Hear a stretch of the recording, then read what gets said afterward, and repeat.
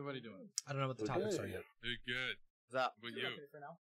I'm a little frustrated. You know, last-second cancellations are always frustrating. We had 2 last-second cancellations for those in chat. Actual Jake and Denims, neither of them will be appearing on today's show. Actual Jake canceled about 3 hours ago. Denims 5 minutes ago. So, we're going to go into the show without either of them today. So anybody who was here from their communities, I'm very sorry that they canceled last second. So we're going to go in... Hold on a second. Go into the show, though. We're going to keep on treading without Show must them. go on. Slightly frustrated, but still living, so we're going to go on. So, welcome to the Hippy Dippy Roundtable. I'm very happy to have you all here to discuss the issues today for this week. As always, I'm going to go through the rules. The first rule, of course, is to not break any terms of service for Twitch. If you do, you will be immediately booted from the panel. I would like to keep my channel. I would like to not be homeless, and you know the eviction moratorium is about to end, so now more than ever, I need a job. So please do not get rid of break any terms of service. I would really like to keep my job. I'm a consummate Secondly, professional. we will not Always be remember attacking that. people's central identity on this panel. What does that mean? You will not be going after people's race, sexual orientation, gender identity, or anything of that sort. I will make the determination if you're doing so. This also includes religion. So let's say that Agent 10 turned over to Counterpoints who was like, "You are a Christian, you fool! You believe in the Jesus? That's terrible!" I'd be like, "Hey, we need to stop that." Unless No, there's no specifically destiny. It was a religious debate. I don't do nothing shows of that destiny. sort, unless the person themselves was like brought up their own religion. It's a hard Everybody rule for me. understand that? I don't that do it. idea? Fuck him. Okay, wonderful. No slurs. Just don't use them. Hopefully you guys can be a little bit smarter than I, hypocrite, and not use slurs today. Okay. I think so. When I'm speaking, no one else is speaking. I am just speaking to moderate, no other purpose. So I'm not doing it to give anybody a certain advantage over others. I'm just doing it so we can have some law and order, which this panel needs. The panel C needs more law and order. Amen, ye ye. Other than that, I think that's basically all the rules. You will all have a 1-minute intro and 1-minute outro segment for each topic. Is there any confusion about the rules? Anything that people would like to clarify? Nope. Wonderful. So we're going to go around the room and everybody's going to introduce themselves. We're going to, as always, start in the top left-hand corner with Agent 10. Hello, everyone. I'm Agent. Political beliefs. I would say I'm myself a moderate righty. I'm 20 years old, college student, BFA, lighting design dude. I do a bunch of stuff on Twitch, gaming, some politics, some media stuff, breaking down movies, TV shows, and happy to be here. Thank you. Happy to have you here. We're now going to throw it over to Aircraft Sparky. Hi, everyone. I'm Aircraft Sparky. I am a nationalist conservative who firmly believes that we need to be focused more on not just America first, but America only until we actually fix the problems here in America. I'm a Jew with Jesus, if you will, a Messianic Jew. I do follow religion. I'm not religious. I'm disciplined. It's a little bit of a different idea, but if we ever talk religion, you'll get my little breakdowns on that. But yeah, let's have fun tonight. I'm sure we'll get into the depths of the Abrahamic faith during our gaming conversation. We're going to go over to Counterpoints. My name is Excuse me. My name is Connor. I run a YouTube. I am center right.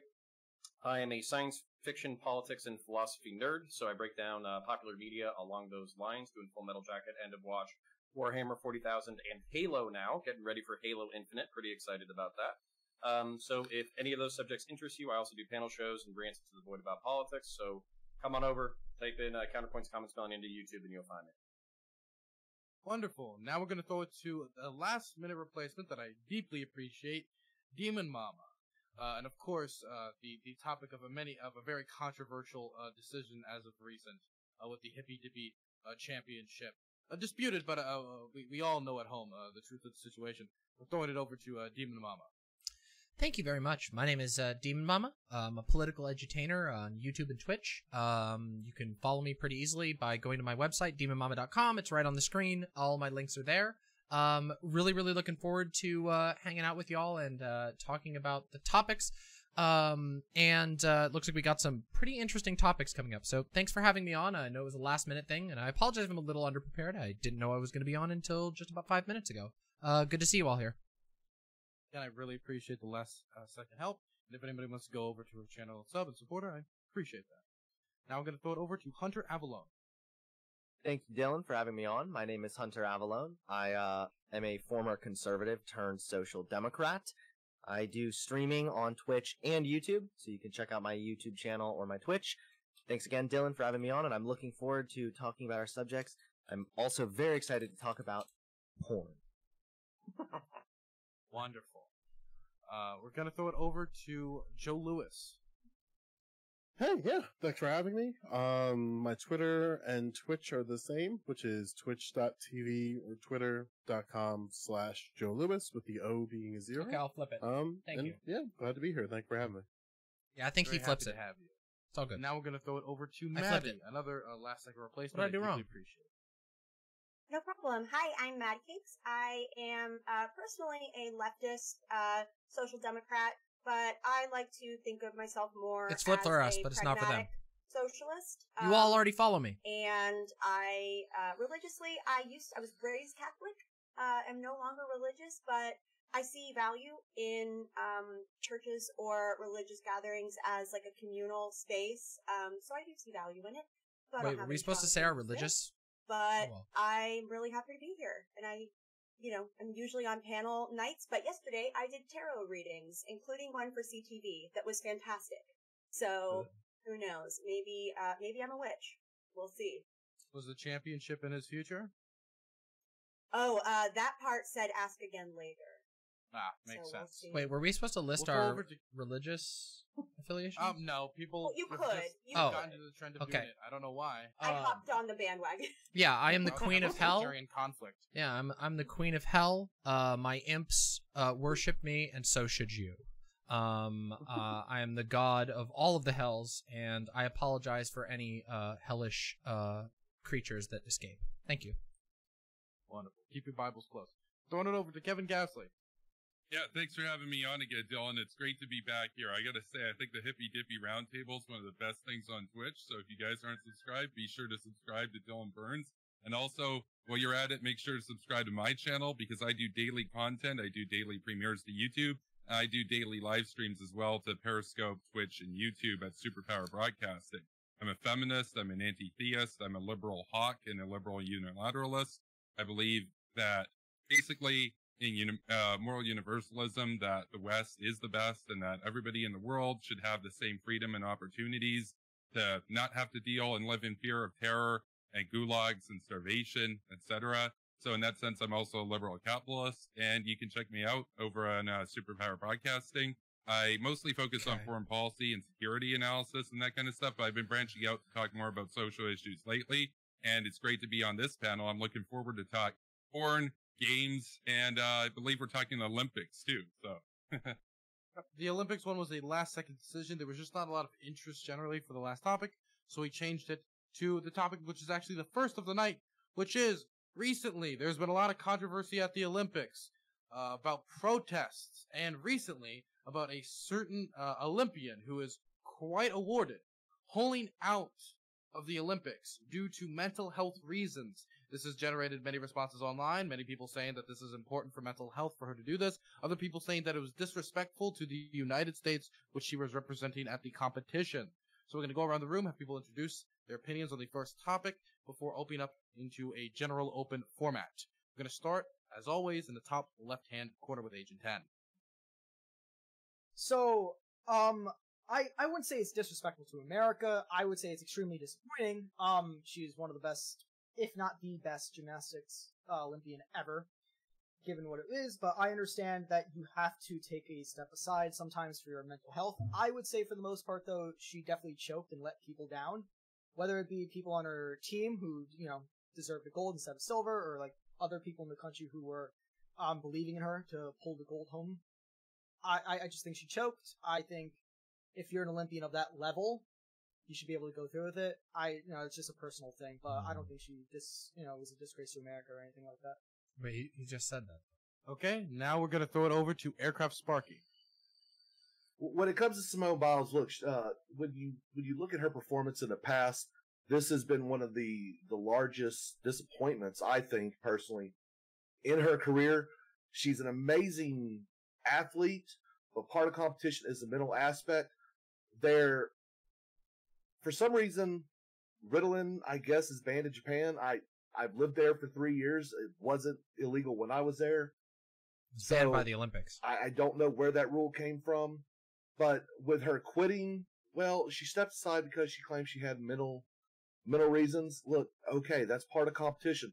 That automatically should take her out of the position of the greatest of all times, or the GOAT, because part of competition is actually being able to stay within the fight. There's a huge mental game when it comes to sports.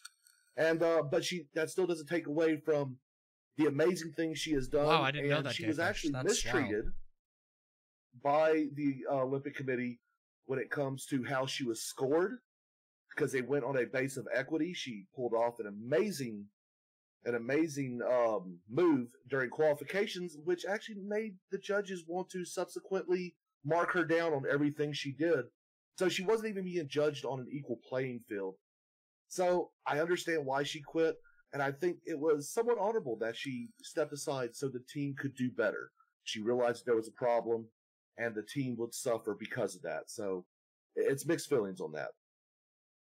Okay, now we're going to throw it over to Connor Points. Yeah, so it's funny to me that modern Republicans are taking an opportunity to take a shit on one of the best athletes who ever lived. I think that if you watch Simone Biles and her performance, I think there's even a documentary called Simone versus Herself. Basically, she's top tier in the world. So I want to quote one of the most base Republicans ever, Teddy Roosevelt. "It is not the critic who counts, not the person who points out how the strong person stumbles or where the doer of deeds could have done them better. The credit belongs to the person who is actually in the arena, whose face is marred by dust and sweat and blood, who strives valiantly, who errs, who comes up short and again because there's no effort without error or shortcoming, but who does actually strive to do the deeds, who knows great enthusiasms, the great devotions, who spends themselves in a worthy cause, who at the best knows in the end younger now. the triumph of high achievement, and who at worst, if they like fail, the beard, at least fails while daring greatly. So that their place shall never be with those cold and timid souls who never knew victory or defeat." And even with Simone Biles withdrawing, I would put her in that category absolutely. She basically does things that make my decrepit old ass embarrassed that Charlie Kirk even dared to be like, "Oh, Simone Biles is a coward and a wussy," and like that's obnoxious for somebody who probably couldn't do a single pull-up. So yeah, that's where I'm at. You just quoted one of my favorite historical quotes, period. I really appreciate you quoting that quote, because I forgot it. Could you DM that to me? And next, Absolutely. I'm going to throw it over to Demon Mama. Yeah, I've been very, this is a story I've followed sort of loosely, but I've been very surprised with the reaction of a bunch of people who tend to advocate against this idea of collectivism, but then the moment that they feel like they can say, "Oh, you've embarrassed our nation on the stage, blah, blah, blah," then they can, they'll just dig in on this.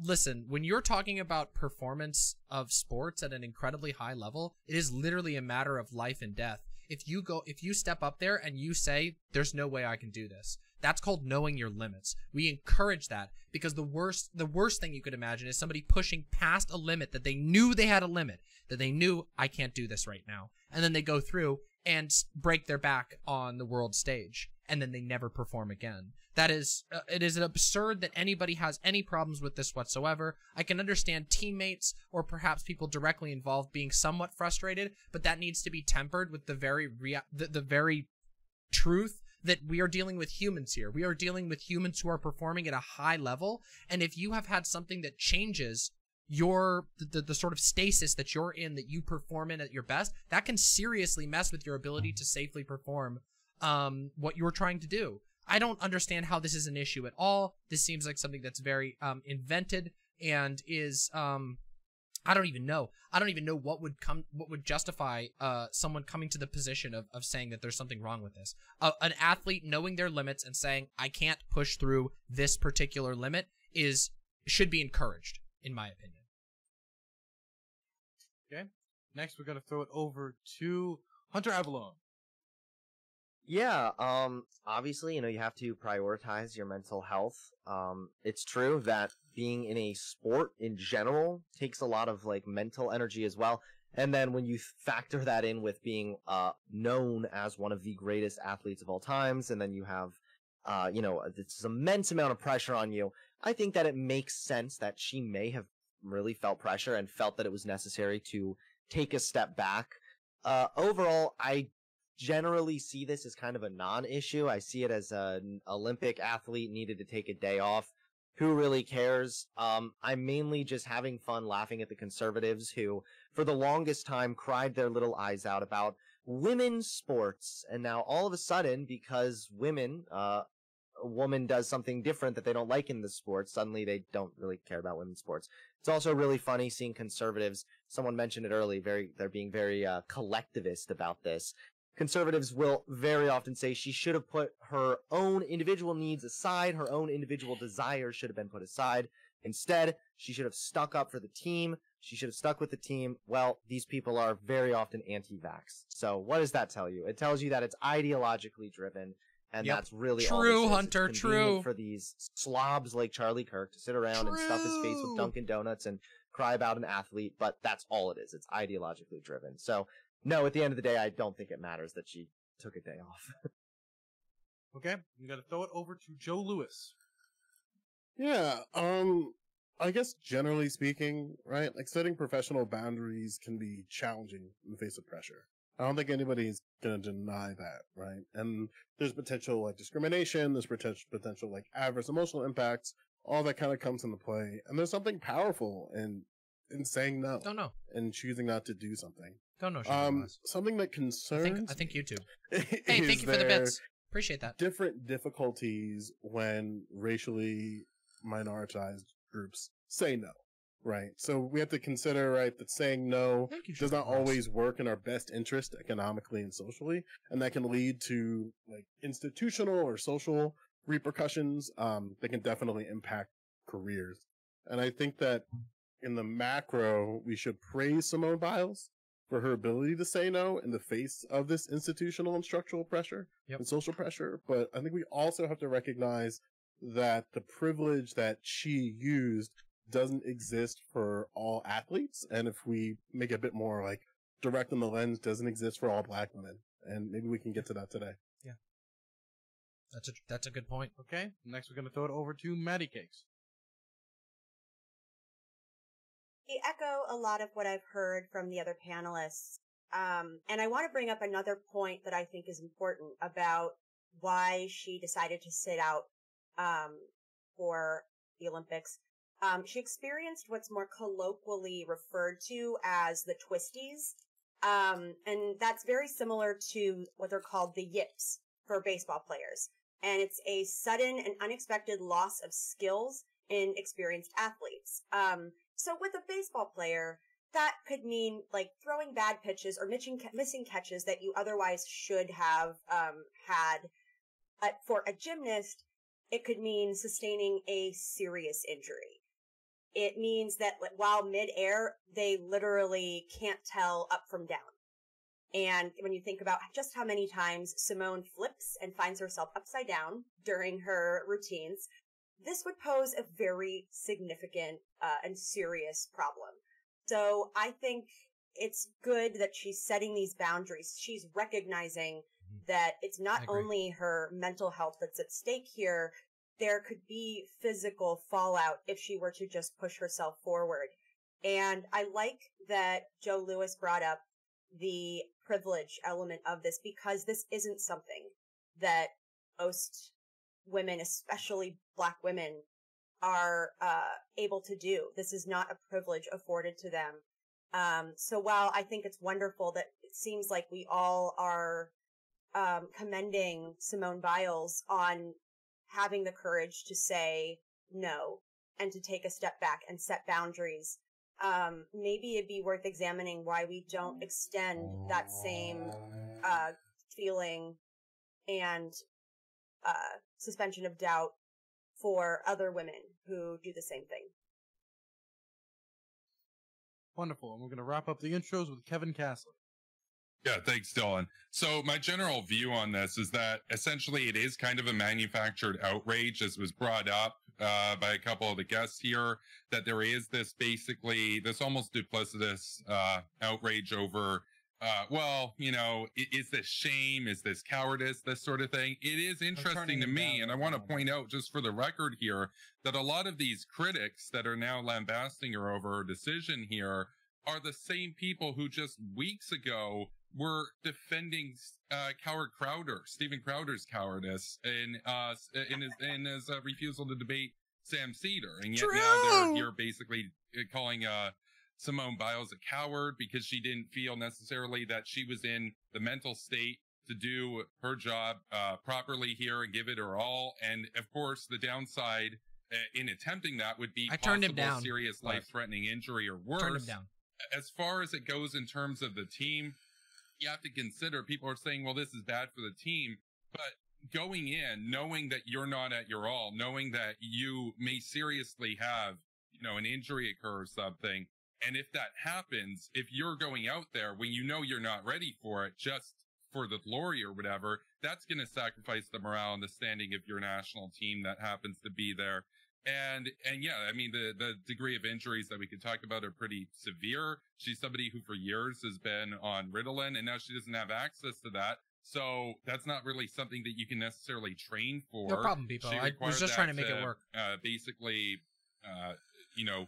provide relief from her ADHD, to my understanding. And so that's really the criticism here should be levied on Japan for making it basically illegal to have that if you're participating in the Olympics. Not so much on her, because at Rio, where she was able to use it, she did, she was the GOAT basically. So there you go. Thanks. Wonderful. There doesn't seem to be much disagreement. I'll allow the conversation to go for a little bit, but if everybody's basically, agreeing that we have a consensus, then I'll just move on to the next topic. So I'll allow open debate for a little bit. Yeah. Kevin, never change, man. Never change. Well, no, I think I can bring up the contention that we might actually be able to fight over a little bit, because I think Aircraft Sparky brought it up, and I think while I did my quote, I still agree with this. Part of performing at the highest level possible is handling the psychological pressure. Now, I'm not going to pretend for a fucking second that anybody can probably hand a candle to Simone Biles at her peak. I'm not. But I am saying that, AAA status, multimillionaire, you're on the fucking Wheaties box and all that kind of shit. It's not just that you have physical talent. It's also that you have, the mentality and psychology to be in the limelight, and you also have the mentality to know that people are counting on you. So while I think that, in this individual circumstance, we can recognize that she's probably one of the greatest of all time, and this is a temporary slip, the reason why I did my quote at all is because I view this as a temporary fall, a temporary setback. I expect Simone Biles to say, hey, listen, this is my passion. This is what I want to do. I want to be an example to everybody else, and I'm going to come back and I'm going to kick ass twice as hard. So that's kind of where I'm giving I don't want to say a pass because she doesn't owe me shit. But that's where the thing that I'm trying to emphasize here is the heroic struggle to high ideals and high achievement. Part of that is dealing with the pressures, and I think that was well said by Aircraft Sparky. But at the same time, we can recognize. I found the contention. I wouldn't say it's contention. We also got to recognize that this is her last chance at competition, right? She's 24 years old, so she's gonna age out. Now, if she comes back at 26, that'd be incredible. 28, even more phenomenal. But for a gymnast, she's incredibly old. And again, it's weird to say that to call a 24-year-old old, but in regards to the sport, she's definitely going to age out soon. So that's another thing to consider as well. Well, I'm going to clear up. Everyone kept saying that Ritalin was banned in Tokyo, which it is, but there was an exemption allowed for her by the committee of 2020 Tokyo Olympics. I'll put that in the chat, but there is an exception. Yeah. Okay. Look, it's like this. Jordan didn't get the yips. That's why he's the GOAT. When the pressure came on, he performed. Look, he retired early and came back because of money. He did go to play baseball, yeah. He performed. To be the greatest of all times, you have to take every bit of adversity, not just the physical, but also the mental. There's a huge part of mental in the game. Simone Biles, if she is off her ADHD medication, if she is off Ritalin, it is what it is. I guess Ritalin, we could call a PED maybe. If she couldn't actually perform without it. Oh, but God. when it comes down to it, I don't think it is. I'm good. You really think LeBron wasn't like you? Like, hold on. I don't think This is LeBron, funny to first me. of all, This is is a funny goat to because me. the only thing he's king of is the flop. Wait, one at a time. We're gonna go with Joe Lewis because he was the first to grab it. Yeah, this is funny to me considering that we know athletes in the NBA, NFL, MLB, NHL, even the WNBA use performance enhancers and different types of workarounds in the system to make sure they test positive or test or don't even like test anything at all in their system to make sure they can still compete. So I don't know why it's a weird thing to say. Like, I don't know if you were going on that hill, but it where's felt the really masculine close. privilege? Yeah. Where's the masculine privilege of the MLB and NBA and all that kind of stuff?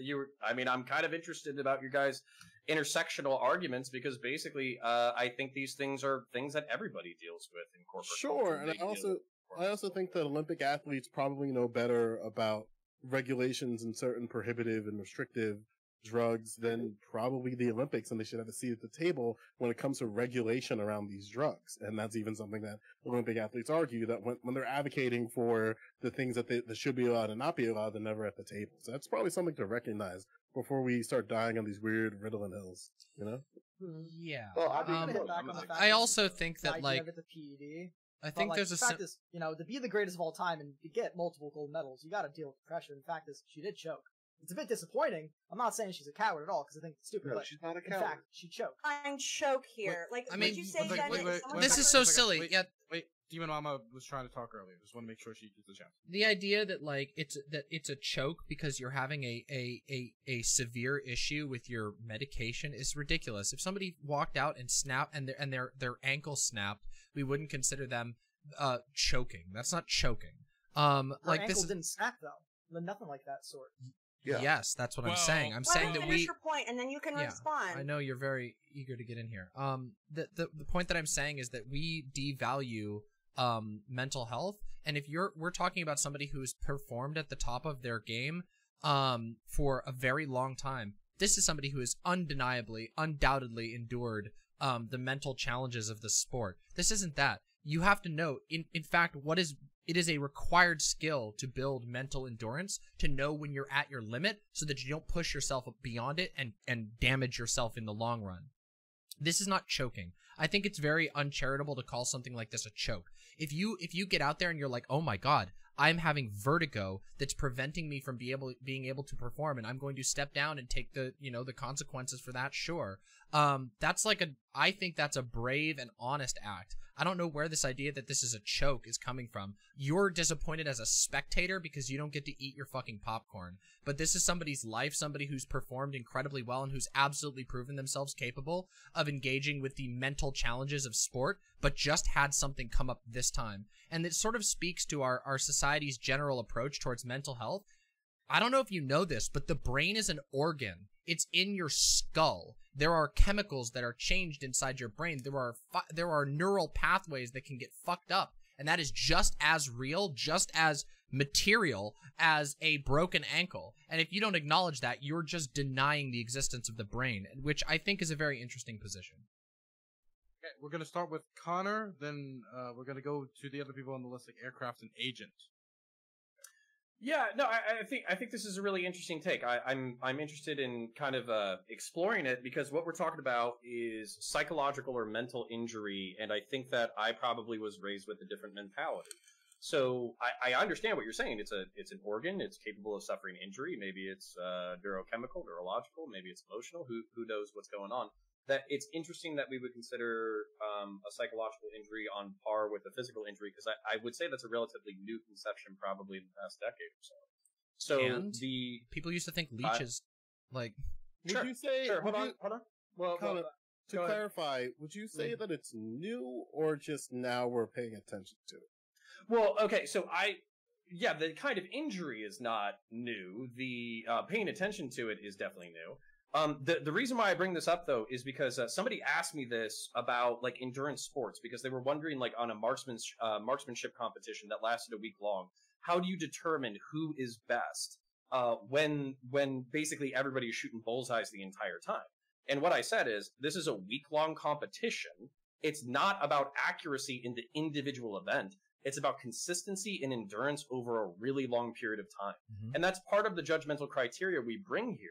So she it's has not that, just, right? and here's the thing. Like, I don't think anybody here is doubting whether or not Simone Biles is a talent or the GOAT or anything like that. I don't think anybody's saying anything like that. Well, some are. What yes. I think what's being evaluated is even if we took the mental criteria as being evaluative and the physical criteria as being evaluative, did she perform to her best in this incident? Because basically, if we look at all other Olympic athletes, that is also the pressure that we're holding them to.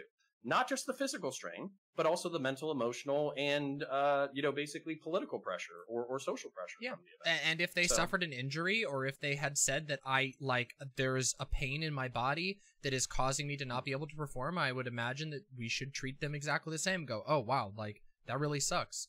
Like the idea, like the idea that like, yeah, everyone, including like everyone recognizes that part of the challenge of the Olympics is there's an endurance aspect, but being unable because of some sort of injury or some major complication to finish out the competition doesn't necessarily preclude you from ever having that skill of endurance, right? Like, this is somebody who's proven that again and again. Like, nobody can perform to their 1000% every single time, and sometimes you just get unlucky. Sometimes something that happens, you can't power through it. And I think that given that this isn't, like, yes, it's the Olympics, but, like, let's be real here. It's still entertainment. It's still sport. That's it. It's not war. It's not a matter of life or death. You have to put your well-being first. And I would say that an athlete who's 24 years old and has their entire life in front of them probably doesn't want to snap their neck doing the hardest performance of their life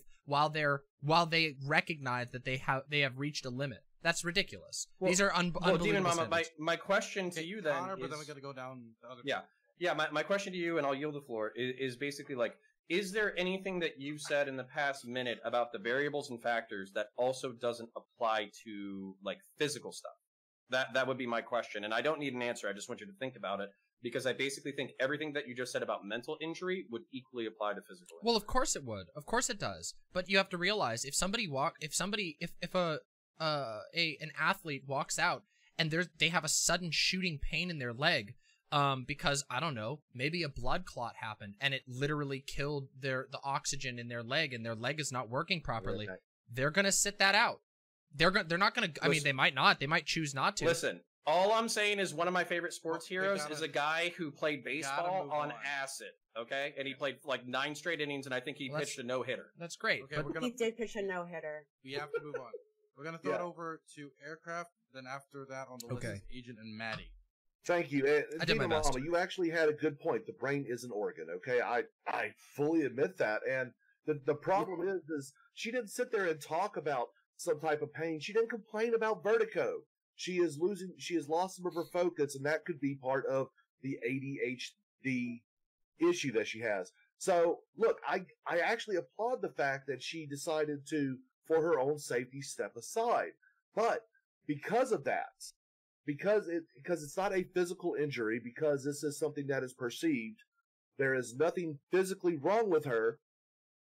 Her stepping aside actually is a way of her giving up her status as the GOAT. And because part of the requirement, hold on, please. Part of the requirements, in my opinion, is when the going gets tough, you step up to the challenge, and you don't always win, but you at least stay in the fight.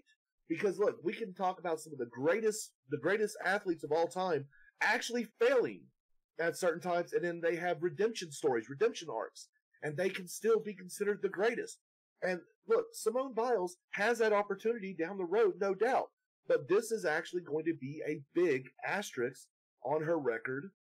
And look, it just is what it is. Just admit that at this point right now, that's a bad thing. But look, we're not blaming her for quitting. I'm not saying it was a bad thing. She didn't let her team down. I think if she doesn't feel like she could perform at her top performance, her stepping aside to allow the alternate to come in so they could have secured the silver for the team, I think that is better than performing at maybe a 60% or whatever and hindering the team. So it's a mixed bag with me. I'm not downplaying anything she has done. The woman is amazing. She is probably the best gymnast overall with stats, but at this one time, at the top level, she got, as Maddie would say, the yips, But the goats, traditionally, the tougher it gets, the less likely those yips develop. And that's really my entire argument here. I mean, So, I do just you don't believe that at Simone all. is the greatest gymnast of all time? I think that she has the potential to be one of them, but right now, if she has performance anxieties that actually prevents her from achieving at the top level, you have to watch her for the next couple of years just to see. She's I mean, we can't make that. she's probably going to age out or retire. So let's just like kind of broaden this a bit, right? This is a gymnast with 4 gold medals, over I think 20 world championship medals, and then a couple miscellaneous. I think she has over around 30 gold medals altogether, which to the best of my knowledge is the most by a gymnast. Check me on that just to be sure. It's in the top 3 for sure. So I don't know what else she can do in your eyes to put her as the GOAT. Like, Redemption arc. She has that opportunity. A redemption arc in retirement? What's she gonna do? Fucking go like? She doesn't have to retire. You do realize that there are people in gymnastics that compete. This is until they're 28. Don't die on this dumb hill. It exposes you don't know shit about gymnastics. No, I don't know a shit ton about gymnastics because okay, great. It's not my favorite sport in the world to watch. Okay. Yeah. The one would you I'm hold tumbling this, right now. Wait, Would you okay, hold go on, this go on, go same? on. Would you hold this That's- same? There's a line of questioning. Would you hold this same standard to like Barry Sanders Or Michael Phelps? Yeah. Yeah. Like, yeah. Alvin Johnson? Yeah. Sure. Amari Stoudemire? Ray Allen? I mean, I see the direction you're Michael going. Jordan? It's visible. Michael Yes. Jordan? Yes. So are you saying that Michael Jordan is not the GOAT? No, I'm saying Jordan is the GOAT. Hands down. Hold on. So wouldn't LeBron be better then? Because he never quit his entire career saying that he lost passion for the game. And he also got multiple rings on multiple teams. It seems like if we're going to be consistent with your logic here, then the Michael Jordan will never be number 1 because he quit in his prime. So if you Listen. unless you want to try to die on this hill, it's a stupid hill, but we can fight it. Listen, I think Joe Louis is making like 50 different arguments, but the real argument he wants to make is that LeBron is better than Michael Jordan. Yeah, Like, that's really all it boils down to. It's just weird to me. It's just weird to me how you're holding this woman to this ridiculous standard. But then at the same time, like I'm giving you the context as to why she's probably not going to compete again. And despite of that, you still want a redemption arc. It's the weirdest thing. Yeah. Okay, well, honestly, I would say she did the right thing. Even though she did choke, by definition, she broke down under psychological pressure, whether that be she didn't take Ritalin, or, she didn't have a bagel in the morning. Whatever it is, she choked. She's still a GOAT. She's still amazing as an athlete. Probably the best gymnast of all time. Most medals, whatever the hell. She's fantastic. She did the right decision for her health. I just think it's disappointing, and by definition, it's a choke. I'm not saying that's a bad thing. I think I would have done the same decision. If I was her, I would have sat out, but it is by definition a choke. I think that's a wrong assertion. It happens to multiple athletes. I think that's so. So Maddie, Demon, and you were trying to say something, Kevin? Yeah, well, I was just gonna say, I largely agree with what Agent's saying because, yeah, she's a GOAT. Technically speaking, it is also a choke. So, but I support her to do that, and I think it was the right decision. It's just, for the record, it's like, let's say you get 99% on like the toughest exam in the world.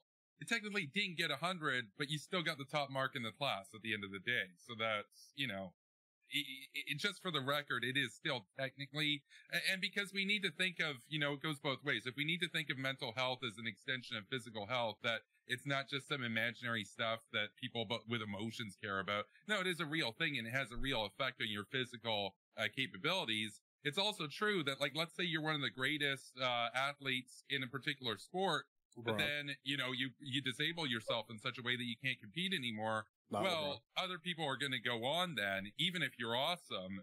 It is still technically the nature of physical athletics. So that's the issue. But I support her doing what she did. And I think that at the end of the day, her record stands for itself as one of the greatest of all time anyway. So. Okay. Oh, I just want to pause this. I hope Hunter Avalon didn't just choke. Where is he? Man. It's not necessarily a bad thing. Okay, he says his stream crashed, but he's trying to get it back up. Hopefully he will rejoin, because I would hate to have like 3 people just drop from the show in one show in a matter of 1 hour. Okay, we're gonna throw it over to Maddie and then Demon Mama. So I just want to take a quick poll of my panelists. I know we're talking about like professional athletes, but we'll dial it back and say, was anyone like a scholarship athlete in college? Nope, I did have a show. Oh, just me. Okay, great. So it's just been fascinating, watching people who have never actually had to compete at a high level in sports talk about what constitutes choking and what doesn't and what that actually means. It's just I don't think you said anything wrong, Little Money. There's I don't two know. people here who have spent a decade in wow. violence. Oh, What the fuck? Wow, sir. Okay. You can choke in more than sports. Thank but, you. know. Well, maybe you should choke right now while I finish, and then you can stop. Oh, talking. we're going back. So, how about this? So, Simone Biles literally has like an actual move named after her because she's the first person who's been able to do it, and no one the fuck else has been able to replicate it. It is called the Simone Biles. I encourage you to Google that right now. So like the fact that we're debating here on this panel with people who I don't even know if they've competed in anything, whether or not they're the GOAT, as if we're the arbiters of who the greatest gymnast of all time is, that's rich. Or just saying that someone's choked. And I know, someone mentioned, they said, oh, but it's not like she just got the yips, which is choking. First of all, it's twisties. And second of all, no, it's a legitimate, like, psychological issue. And it just demonstrates that you don't take mental ailments nearly as seriously as you take physical ailments. And that's more reflective of the ongoing stigma with mental health in the first place. And that's worth talking about right here. Like, you don't take seriously that she literally, when she was in practice, had difficulty telling up from down mid-twist. The Hippy Dippy Showdown. In physical danger. And you're saying, Little no, money. but she said, yeah, that's choking. No, that's her looking out for her own well-being. Like, she pushes through plenty, but there's always a limit. And more athletes would be better served if they knew what their limit was. Because a lot of people end up fucking injuring themselves and sometimes, like, stalling or completely ending their career because they didn't listen to those red flags that came up. So I wish more did. Yeah, I think there's another aspect of it, which is that, like, the two people pushing back on this particular topic the most, both were like, well, yeah, I recognize the brain is physical, but it's not really physical.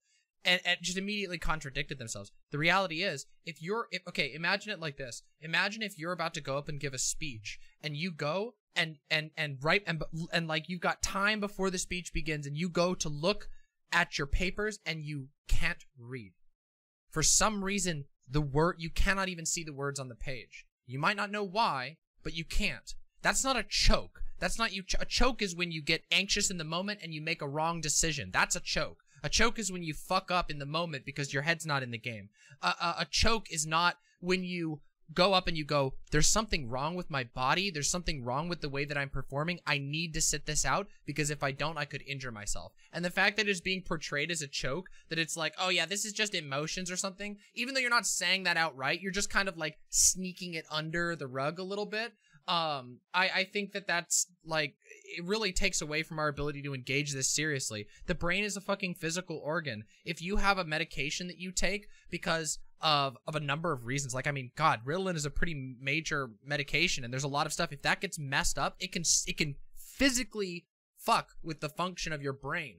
And that is something we should take seriously. We shouldn't pretend that we don't. Just because you don't necessarily know all the details about it doesn't mean that you can just declare it as like a choke. We know what a choke is. A choke is you go to do something and you make the wrong decision and you fuck it up in the moment because your head isn't in the game or whatever. We're not talking about somebody before they go into the game saying, I can't do this because my body is not doing what it's supposed to do. There is something wrong and I need to get this taken care of before I can finish it. These are completely different circumstances. Okay. Can I go, please? We had 3 people raise their hand. I'm gonna go in the order at which I saw them. We're gonna go Connor, Agent, then Aircraft. Awesome. Okay. So, I'm gonna go ahead and push back a little bit. I'm probably gonna say it on behalf of Aircraft Sparky here. Just because I didn't participate in collegiate sports doesn't mean that I wasn't involved in stressful things. I think I heard him say that he was a combat veteran earlier. I'm a law enforcement and military veteran. I get the fucking shit kicked in for the better part of a fucking decade. I think I know what, like, pressure is, especially violence, when people are fucking dying and shit. So, yeah, I think I know a little bit about pressure. So anyways, per Wikipedia, which is the authoritative source on everything, in sports, choking is the failure of a person or persons to act or behave as anticipated or expected.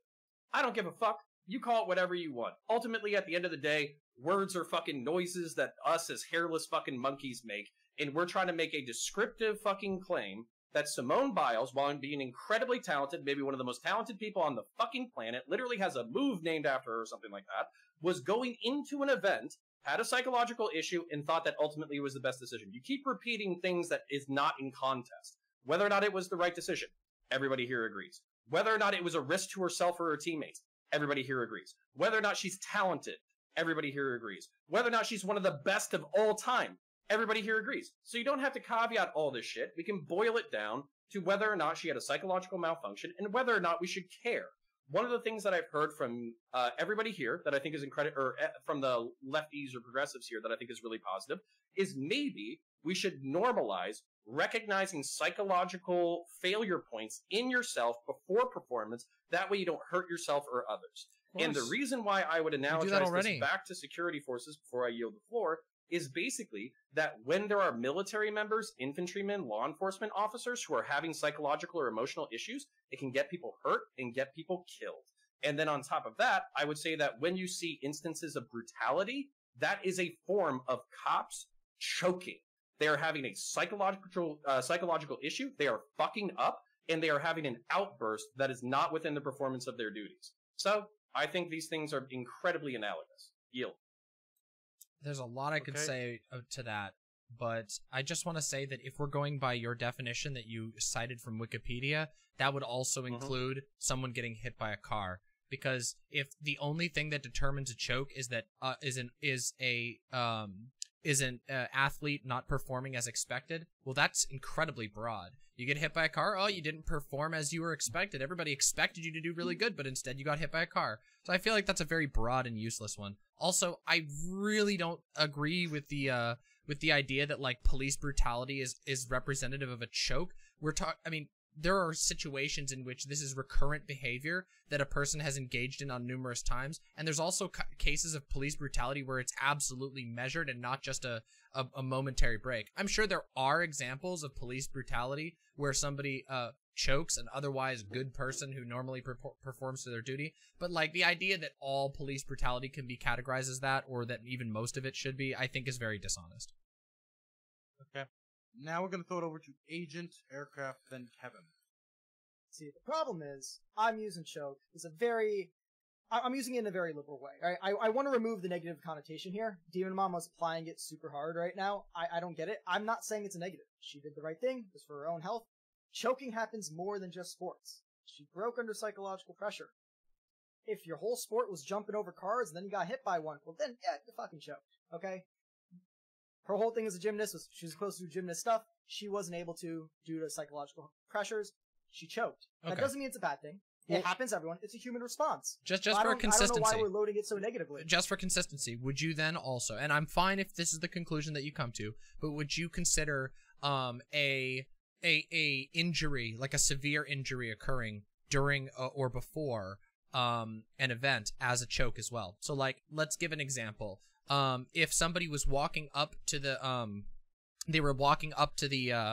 the stadium to perform, and they stepped on a piece of ice and it tore a ligament in their leg, would that also be considered a choke? Because that seems like that would be a direct analogy to this situation, but I highly doubt you would call that a choke. It seems like you only want to call this a choke. Her getting the shakes, I wouldn't say would be equivalent to... but now you're saying she got the shakes, but we're not talking about that, and that's not the claim that was being made. It's not just a matter of the shakes. She got the yips, the shakes, the twists, whatever, like... The twisties. It's like twist, but cute. Yeah, okay, twisties. Yeah. She got the twisties. But if that's caused... It sucks. But so you're inconsistent on this then. Some of the physical ailments. I want to... It's a psychological issue that caused the physical. I don't necessarily think Agent is on the same side that Sparky might die on. I think that Agent recognizes that choke is used in a pejorative. What the fuck is that word? What's pejorative? Pejorative. Pejorative. Sorry. So like, But at the same time, like, I think agent wants to have that word have a bit more utility outside of a negative connotation. Now, I would argue that maybe we should use a different word altogether, but I definitely see the idea of like, hey, like, we should normalize people making decisions about their body. I don't think agent's in opposition to that. Unless he is, I don't know. Oh no, I don't know. Joe's painting it right. He's painting it right. Okay. Yes. All right, Sparky, what's this hill you're gonna die on? Yep, Sparky. Alrighty, so Maddie, thank you for your service in the NCAA combat field. You're so welcome. It was my honor. Yeah. So let me tell you a story where I actually hesitated. Just real quick. I was actually an aircraft mechanic for special operations groups, and we had to send all of our aircraft down to another area for some heavy maintenance while we were in theater, and so I got farmed out to a Cav Scout group where we had to go clear buildings. Because of my rank, I was made a fire team leader, and the first time that I had to go clear a building, real time, I looked at my corporal, and I said, "Hey, bud, I'm scared. If I hesitate, grab the back of my IBA and use me as a freaking shield and go through that damn door because we have to do this mission. We have to do this. So if I hesitate, you grab it, you push me through, and that way, because the first person in is the most likely to get shot. It's called the Cone of Death." So I looked over at my breacher. I gave him the signal. The door gets blown off the hinges, and I hesitated. I felt that on the back, and as soon as I felt his hand grab my IBA, I went right in. Now, you could say that might be a choke. You could say that might be a yip. I would never claim to be the greatest at all at that. In fact, it wasn't my job. It was just an additional duty. What the fuck? You know, every soldier. Am I going in insane infantry right now? type mentality. But when it comes down to it wasn't my job, and I failed for a brief second. In fact, my first confirmed kill was actually a goat. That's a total other story. But yeah, it happened to be something of, hey, you see movement, you see it out the corner of your eye, and you fail to identify, and you fired. Luckily, I didn't fire on an innocent individual. There are always performance issues. When it comes, but like, can we acknowledge that like this is the Olympics and not literal warfare? Like, I feel like we're I'm trying to put it to No. getting hit by a car. Maybe you guys completely. Wait, so Sparky, I'm No, lost. we haven't. I'm really No, lost. did. Also, to be clear, we're gonna move on very shortly because Yes. this is mostly Am I going semantics, in my insane? opinion. It's pain. not like a fundamental disagreement. So I'm gonna aircraft. Like, you can wrap it up, but I Yeah. think we're gonna go into ending statements after aircraft. Everybody who raised their hand, you'll be able to make an ending statement during closings. yeah, it's just the point that, you know, when people go, "Oh, well, no one else here has competed." Well, combat is a competition. It really is. And look, you don't walk away with gold, silver, or bronze medals. I mean, you might get a silver or a bronze star, but really, the only way you win is to survive. So in that case, Maddie, I think you're a little wrong, and I don't blame you for it. Look, most people, if they haven't been through that, they don't fully understand, and love to talk to you about it offline if you want. Okay, we're gonna start top left-hand corner with Agent 10. Okay.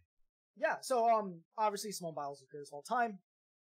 This one time she choked. She because of psychological pressures, she cracked, she faulted. I don't think it's necessarily a bad thing. I think if we try to destigmatize choking and instead of paint it in like term that like everyone deals with, multiple different industries, multiple different professions. No, this is If there's aircraft stress upon Sparky. you mentally, and you don't go up to par, you're not up to snuff with it, you choke.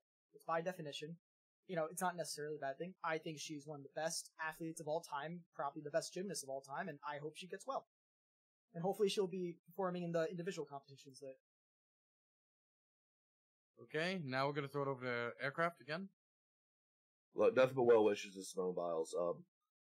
I think she made a good decision for the team. She knew she wasn't in the right headspace, but it does put an asterisk on her record.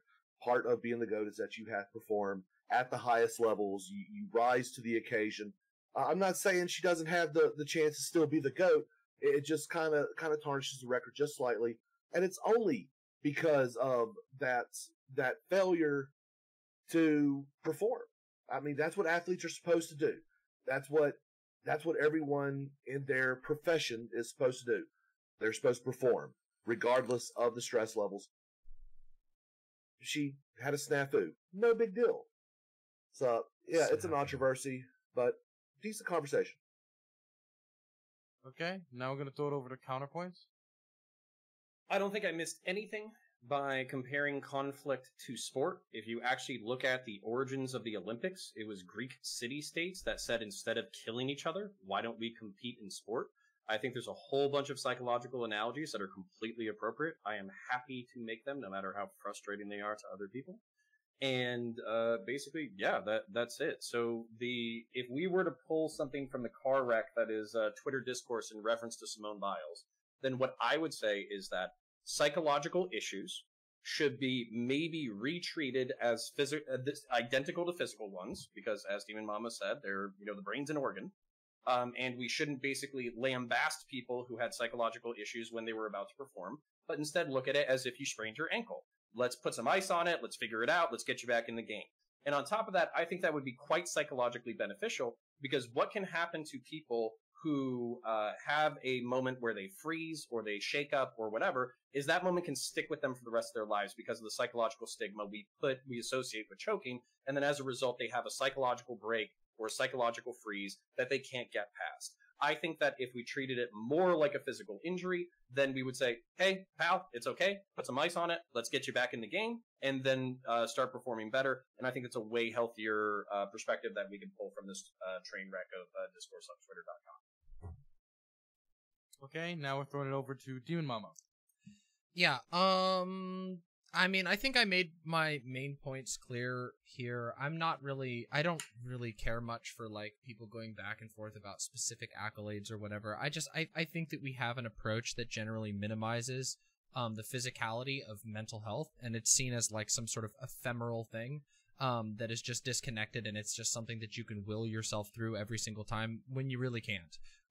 Especially with stuff like ADHD, there is quite literally different wiring and different chemicals in your brain that are functioning in a different way. So I wish people would take that a little better. I think that using language like choke and stuff for something like this isn't really appropriate, but whatever. It seems like a semantic difference. As long as people are willing to recognize that, like looking down on someone for knowing their limits is like a really shitty thing to do, and also like doesn't accomplish what you want it to accomplish, then sure, I suppose that there's agreement on that. Okay. Could throw it over to Joe Lewis. Oh, God damn it. I guess I'm going to channel my inner fanatic on this. I'm just getting really tired of people trying to put asterisks on black female athletes on the internet. It's really just, like, ridiculous to me. Yeah. We did it to Serena Williams, whether she's like, she's doing steroids or she's actually just a man in disguise. We do it to Sha'Carri Richardson, people claiming she's a crackhead or even a man. And in this case, like we did it with Naomi Osaka, it's either she's not black enough for people or she's not Japanese enough for people. And there's like different sort of like mental gymnastics people do to justify their racism. And something that I think that like is kind of concerning to me, and maybe it's just like, I'm not saying it's intentional, it's just really strange to me. We gotta stop caveating black women. Like, she's the greatest of all time, period. We're probably not going to see another athlete of her caliber, probably as long as we're all going to be alive. So just give her the GOAT status, give her the greatest of all time status, but don't go through the semantic caveat of like, well, actually, because she didn't do this here, we had to put an asterisk on her entire career. Like, that's this ridiculous standard. Consistently you wouldn't do it for other people, especially men. So we gotta just stop dying on that. We do it for honkies all the time, Joe. Yeah, so it's like, it's just tiring. And even in the face of like the women's USA basketball team, the most prolific basketball team in the Olympics of all time, and one of the most prolific teams ever, gets slighted due to women's soccer. So it's just like, come on. Like, yeah. I understand, like, it's very easy to dunk on black women on the internet, but just don't do it on a panel. You know, like, she's the GOAT. Just say she's the GOAT. And then we can argue with semantics, but come on. The only person who brought up race. Okay, so let's be clear. It's funny. Okay. During outros, nobody else talks while other people are saying outros, okay? And they have to be funny, Connor. if you're gonna do it. So you gotta Well- make it funny. You're talking, so I'm not going to talk. Thank you very much. Throwing it over to Maddie. Yeah, I mean, Simone Biles made a really difficult choice. Knowing that she's on the world stage, knowing that she had so many people who were excited to watch her perform, her teammates, who were counting on her, she had to make a difficult choice, and she made a choice that prioritized her mental health. And I know here we may complain about debating semantics, but the reality is that the words you use absolutely matter. Referring to her looking out for her own mental well-being as choking serves to further stigmatize mental health. Yeah, It I think it does. devalues Yep. mental ailments and casts them as less than physical ailments.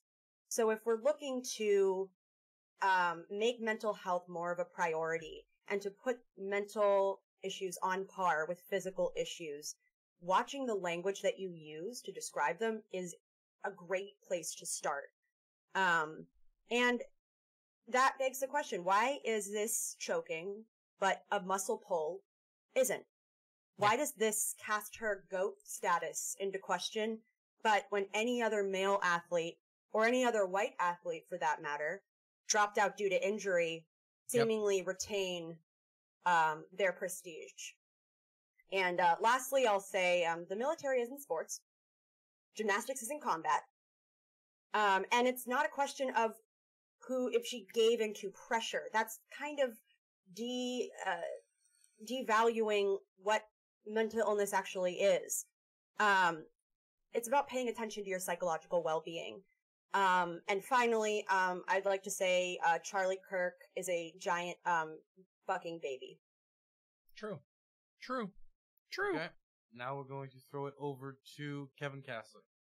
Thanks, Dylan. Yeah, so I just want to quickly respond to Maddie from earlier because I was on the list. To the point about the extent to which we're qualified to discuss the Olympics here, and particularly Simone Biles. We were all invited onto a panel here on the Hippy Dippy Roundtable by Dylan Burns.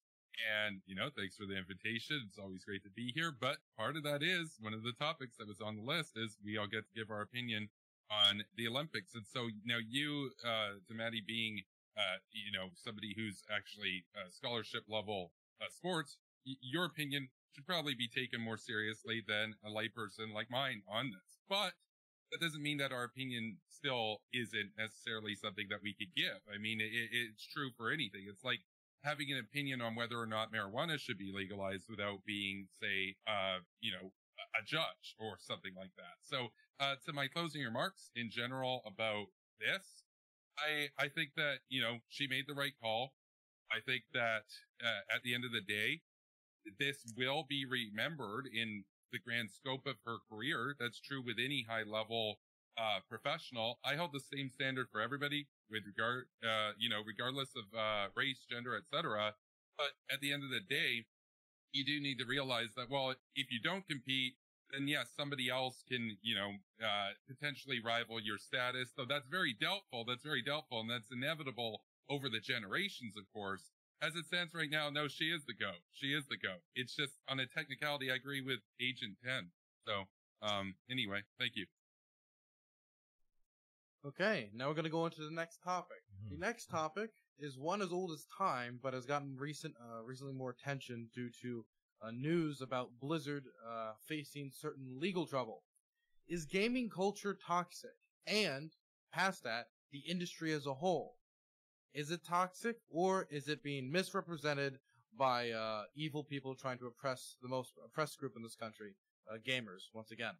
We're going to this time start in the bottom right-hand corner with Kevin Castley. Yeah, thanks, Dylan. So, I consider myself a casual gamer. I play some games. I like DEF CON, I like Fortnite, I like Call of Duty. I've been playing more board games recently, though, than, online games. But I'll say this, when it comes to gamer culture in general, is there a degree of toxicity there? Absolutely. I think that if people are going to deny that there's been a toxic contingent in the gaming community, especially in the last 10 years, they're essentially gaslighting you. They're essentially the hashtag Gamergate bros that are, going to try to obfuscate any sort of criticism of. I didn't what expect to agree with essentially this is an guy art so much. form. I mean, if games are like any other media, you do have to have criticism of that. And, there have been, historically speaking, there have been various media figures that have drawn criticism of particular games. And I see that no different than, say, being a film critic or whatnot. You can disagree with them, but there is definitely, and there has been, a contingent. Now, it's a small minority, but there's a small minority of people in the gaming community because I don't think it's a gaming small minority. is such a large community, hundreds of millions of people, that, yeah, they would try to delegitimize them based on troglodytic, sexist, especially, characterizations. And you saw that with the Gamergate. In general, in typical gameplay, there are, you go into random lobbies and stuff. Most people are pretty good. I mean, it depends on what game, right? But, I mean, everybody knows the meme about the Call of Duty lobbies with a 10-year-old saying gamer words left and right? I mean, there is, within gaming, some contingents of people that basically see it as, well, I'm anonymous, so I'm going to use every racial slur, Denims I'm is gonna supposed to use be on here, every but I'm standing in for sexist term Denims. possible. I'm going to be as demeaning even to people on my own team as possible. And that's something that over the years is definitely going to have to be resolved. And we're going to have to, basically recognize that, yeah, you might be anonymous, but that doesn't mean that you could treat people like crap. It doesn't mean that you could just use all these slurs left and right. But the magnitude of the people that actually do that is still such a very small subset of gaming at large that on the other end of those who are more critics of this that might say, well, gaming culture is toxic, they're extrapolating from a small minority and essentially casting aspersions upon all of gaming, which in my experience, most of gaming culture is actually relatively wholesome and inclusive. So thank you. Wonderful. Now we're going to throw it over to Maddie. Yeah, I think the gaming industry, like gaming culture and the gaming industry, is extremely toxic. It is rife with misogyny, racism, homophobia. The Activision Blizzard case, currently being litigated in California, exemplifies a lot of the biggest issues at the industry level. This sort of boys club devaluing of the work of marginalized people like women and people of color. And just as someone who does game a lot, I come face to face with slurs, with really offensive language, damn near constantly. But I will say, as someone who's also been gaming for a long time, I've seen the culture slowly improve, at least in the spaces where I am. But I think there's still a lot of work to be done, and I think some of that starts with holding bad actors accountable and not just explaining away when someone uses a slur or uses really heinous language as, oh, but that's just gamer rage. That's what it is. We need to hold people accountable if we want the culture to improve. So, I'm interested to see where this case with Activision Blizzard goes. And I'm also interested to see what more gamers do, in order to cultivate a better, more welcoming environment. Now we're gonna throw it over to a person who looks like is that a turtleneck sweater? Cat? Wonderful. I'm happy you could stop slam poetry for a single moment to join our panel. We're gonna throw it over to Cat. You can also introduce yourself as you comment on the topic, which is gaming as a whole toxic, and of course the industry as a whole. So hello, I am Fatima. I do political streams, but I also very quiet. I wish I could boost. Kind of hard to hear you. Would it be possible for you to understand technology? No, not for you, but No, thank you. Okay, cool. No, there. I'll use this microphone. Hopefully that's a bit better. It's a little bit better. Cool. Yeah. So I'm Kat. I'm a physicist. I do still quiet politics and I do debates. But also I answer this question. Just let me do that. So is gaming as a culture inherently toxic? No.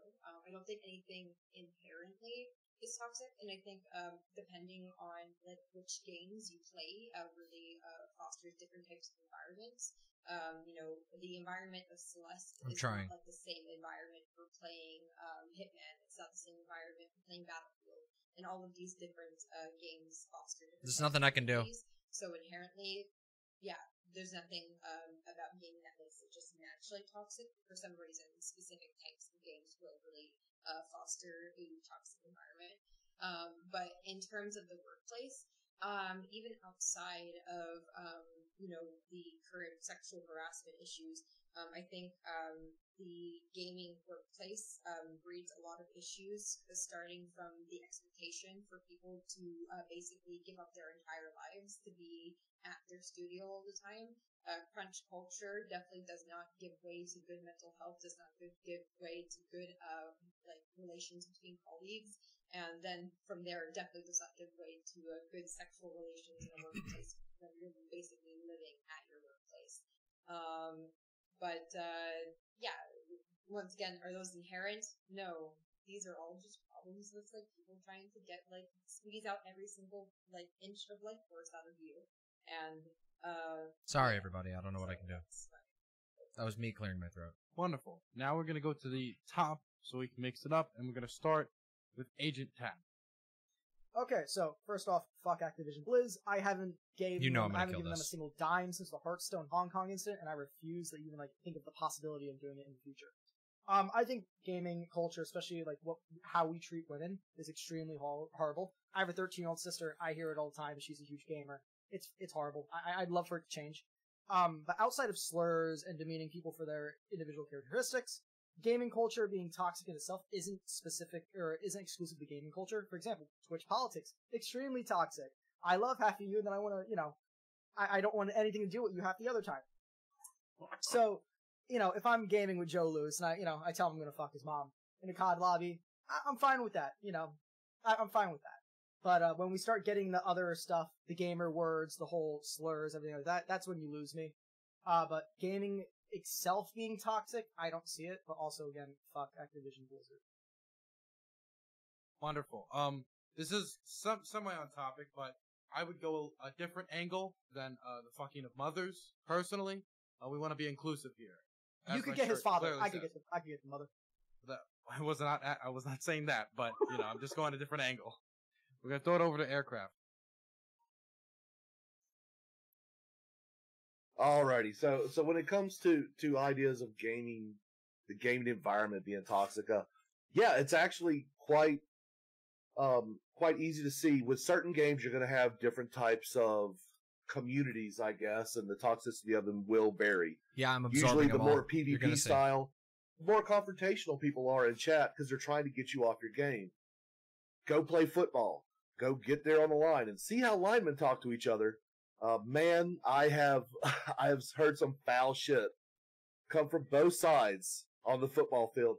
So yeah, who cares? Don't like it? Turn off the frickin' voice. Oh boy, here we go. You have that option. When it comes to what's going on to activism, Blizzard, all the stuff in the workplace. I'm gonna kill this after being a gamer for my entire life. That's going on in it. If there's harassment going on, there's sexual harassment. Well, there's laws against that, and I guess that'll all get sorted out in the courts. I don't know enough to speak properly on that, but I've been in enough COD lobbies. I've played League of Legends. I played EVE Online for 12 years, for Christ's sakes. Top 500 in the world in PvP. It's backwards on my side. It's not on Dylan's. If you can't accept it, then don't play the game. It is what it is. If you're allowing words to hurt you that bad, that's a you problem, not an anyone else problem. Get ready, everybody. Okay. We're going to throw it over to counterpoints. Yeah. I really bounce between what I want people to do depending on the day. One thing that I always recommend is treating people in the online space as if they were in the room with you. I think that's my advice to very young people.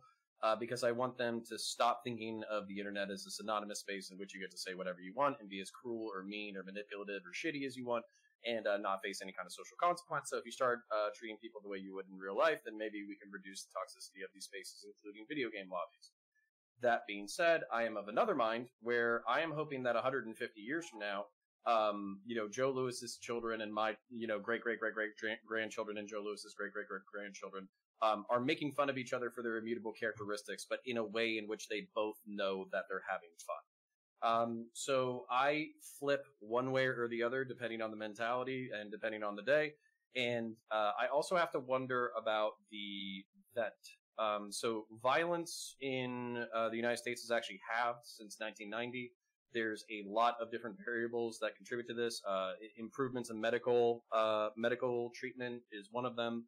And then basically, there's a whole host of other reasons that basically this has happened. One of the factors that I think is interesting to consider, I don't think it's been studied, is actually video games. We spend a lot of time inside. We spend a lot of time competing with each other online.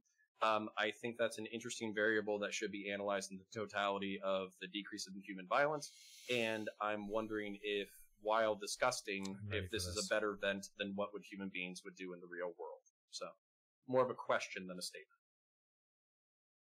Okay. Now we're going to throw it over to Demon Mama. I have been a gamer for my entire life. One of the earliest photos of me is me playing a game called Degeneration on my dad's lap when I was a tiny baby.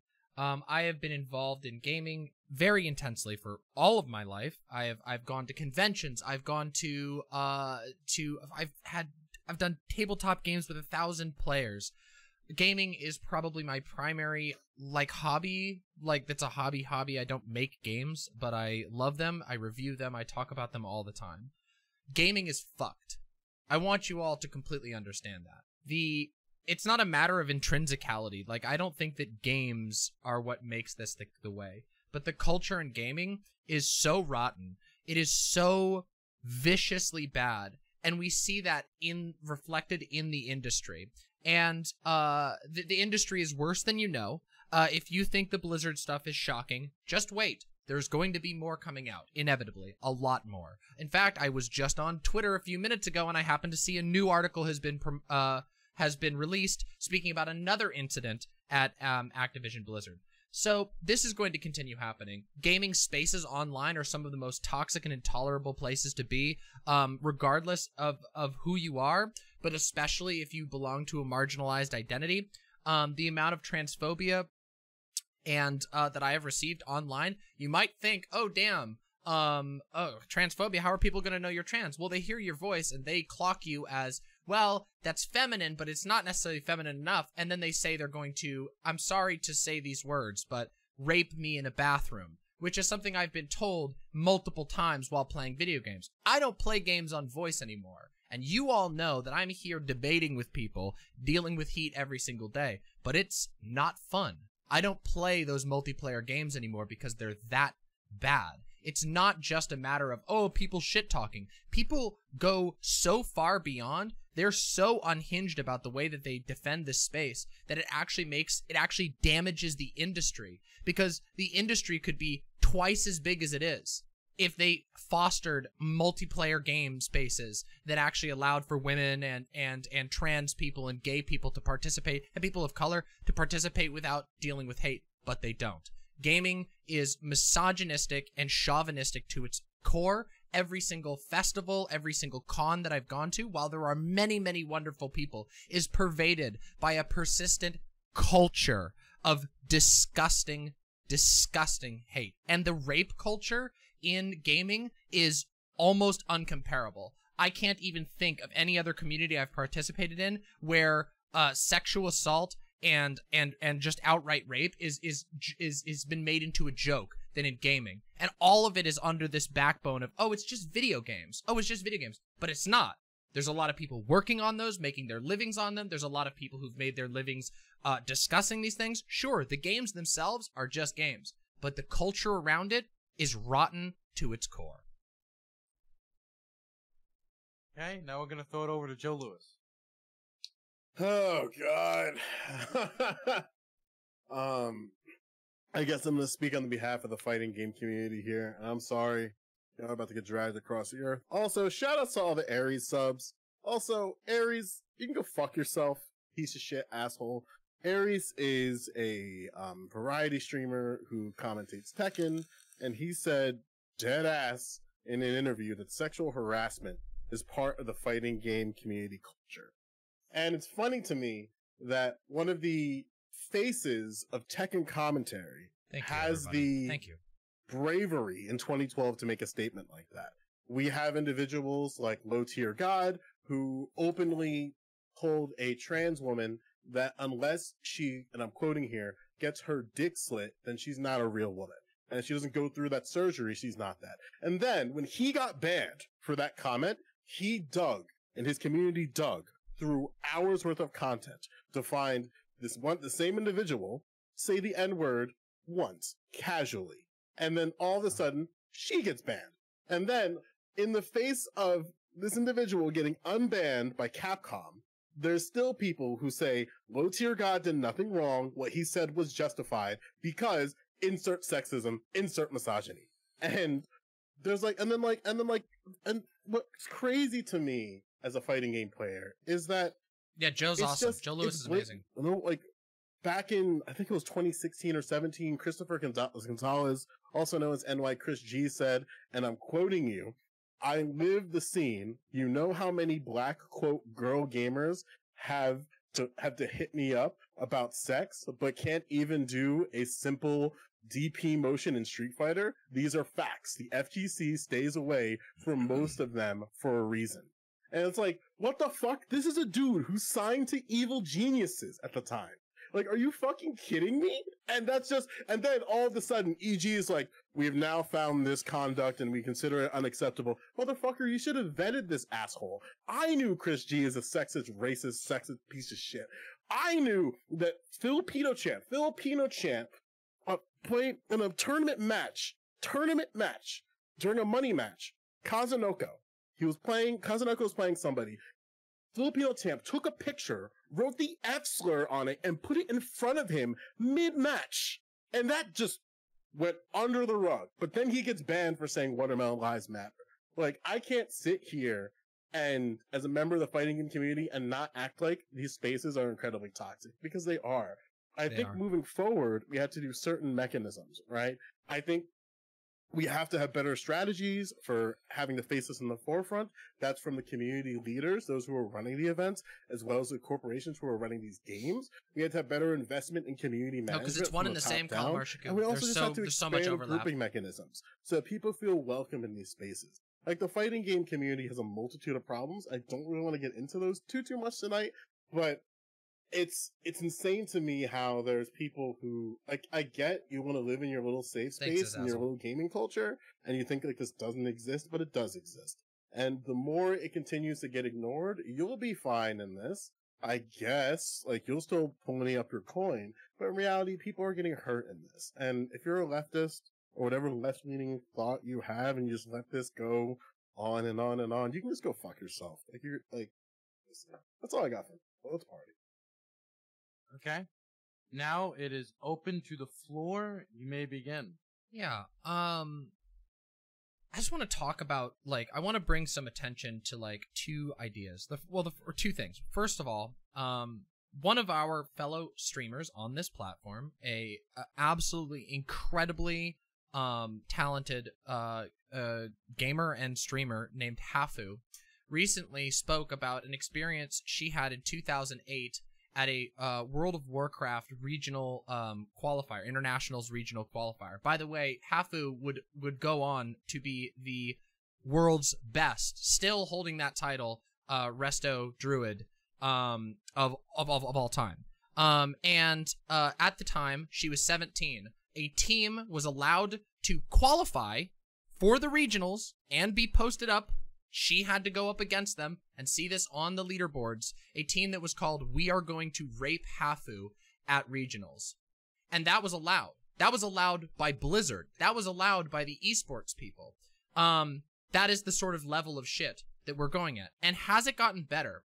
Well, in some ways, yes, and in other ways, no. What has happened is that lots of marginalized people have made enclaves within gaming, guilds that are explicitly LGBT friendly, are a big portion of that. Websites that sponsor guilds that are specifically LGBT friendly, but the culture itself has not changed. And I don't know if there is a way to fix that culture. I think that there's a good chance that we are going to simply have to build it all over again and get rid of the standards that we understand as the sort of backbones of gaming. Because as it stands right now, it is an industry that is the community around it. And gaming, by the way, has always been criticized for this, for having an enthusiast press, for having, you know, the community is largely made up and driven by the companies themselves. So, like, there's this huge corporate aspect to a lot of the communities, and that still holds to this day. I don't know when you have corporations that have basically built rape factories. And I mean that. That is what they do. They bring people in. Oh, we can't hear you. Wait, your mic cut out. Oh, sorry about that. I don't know what happened. Discord's a little weird.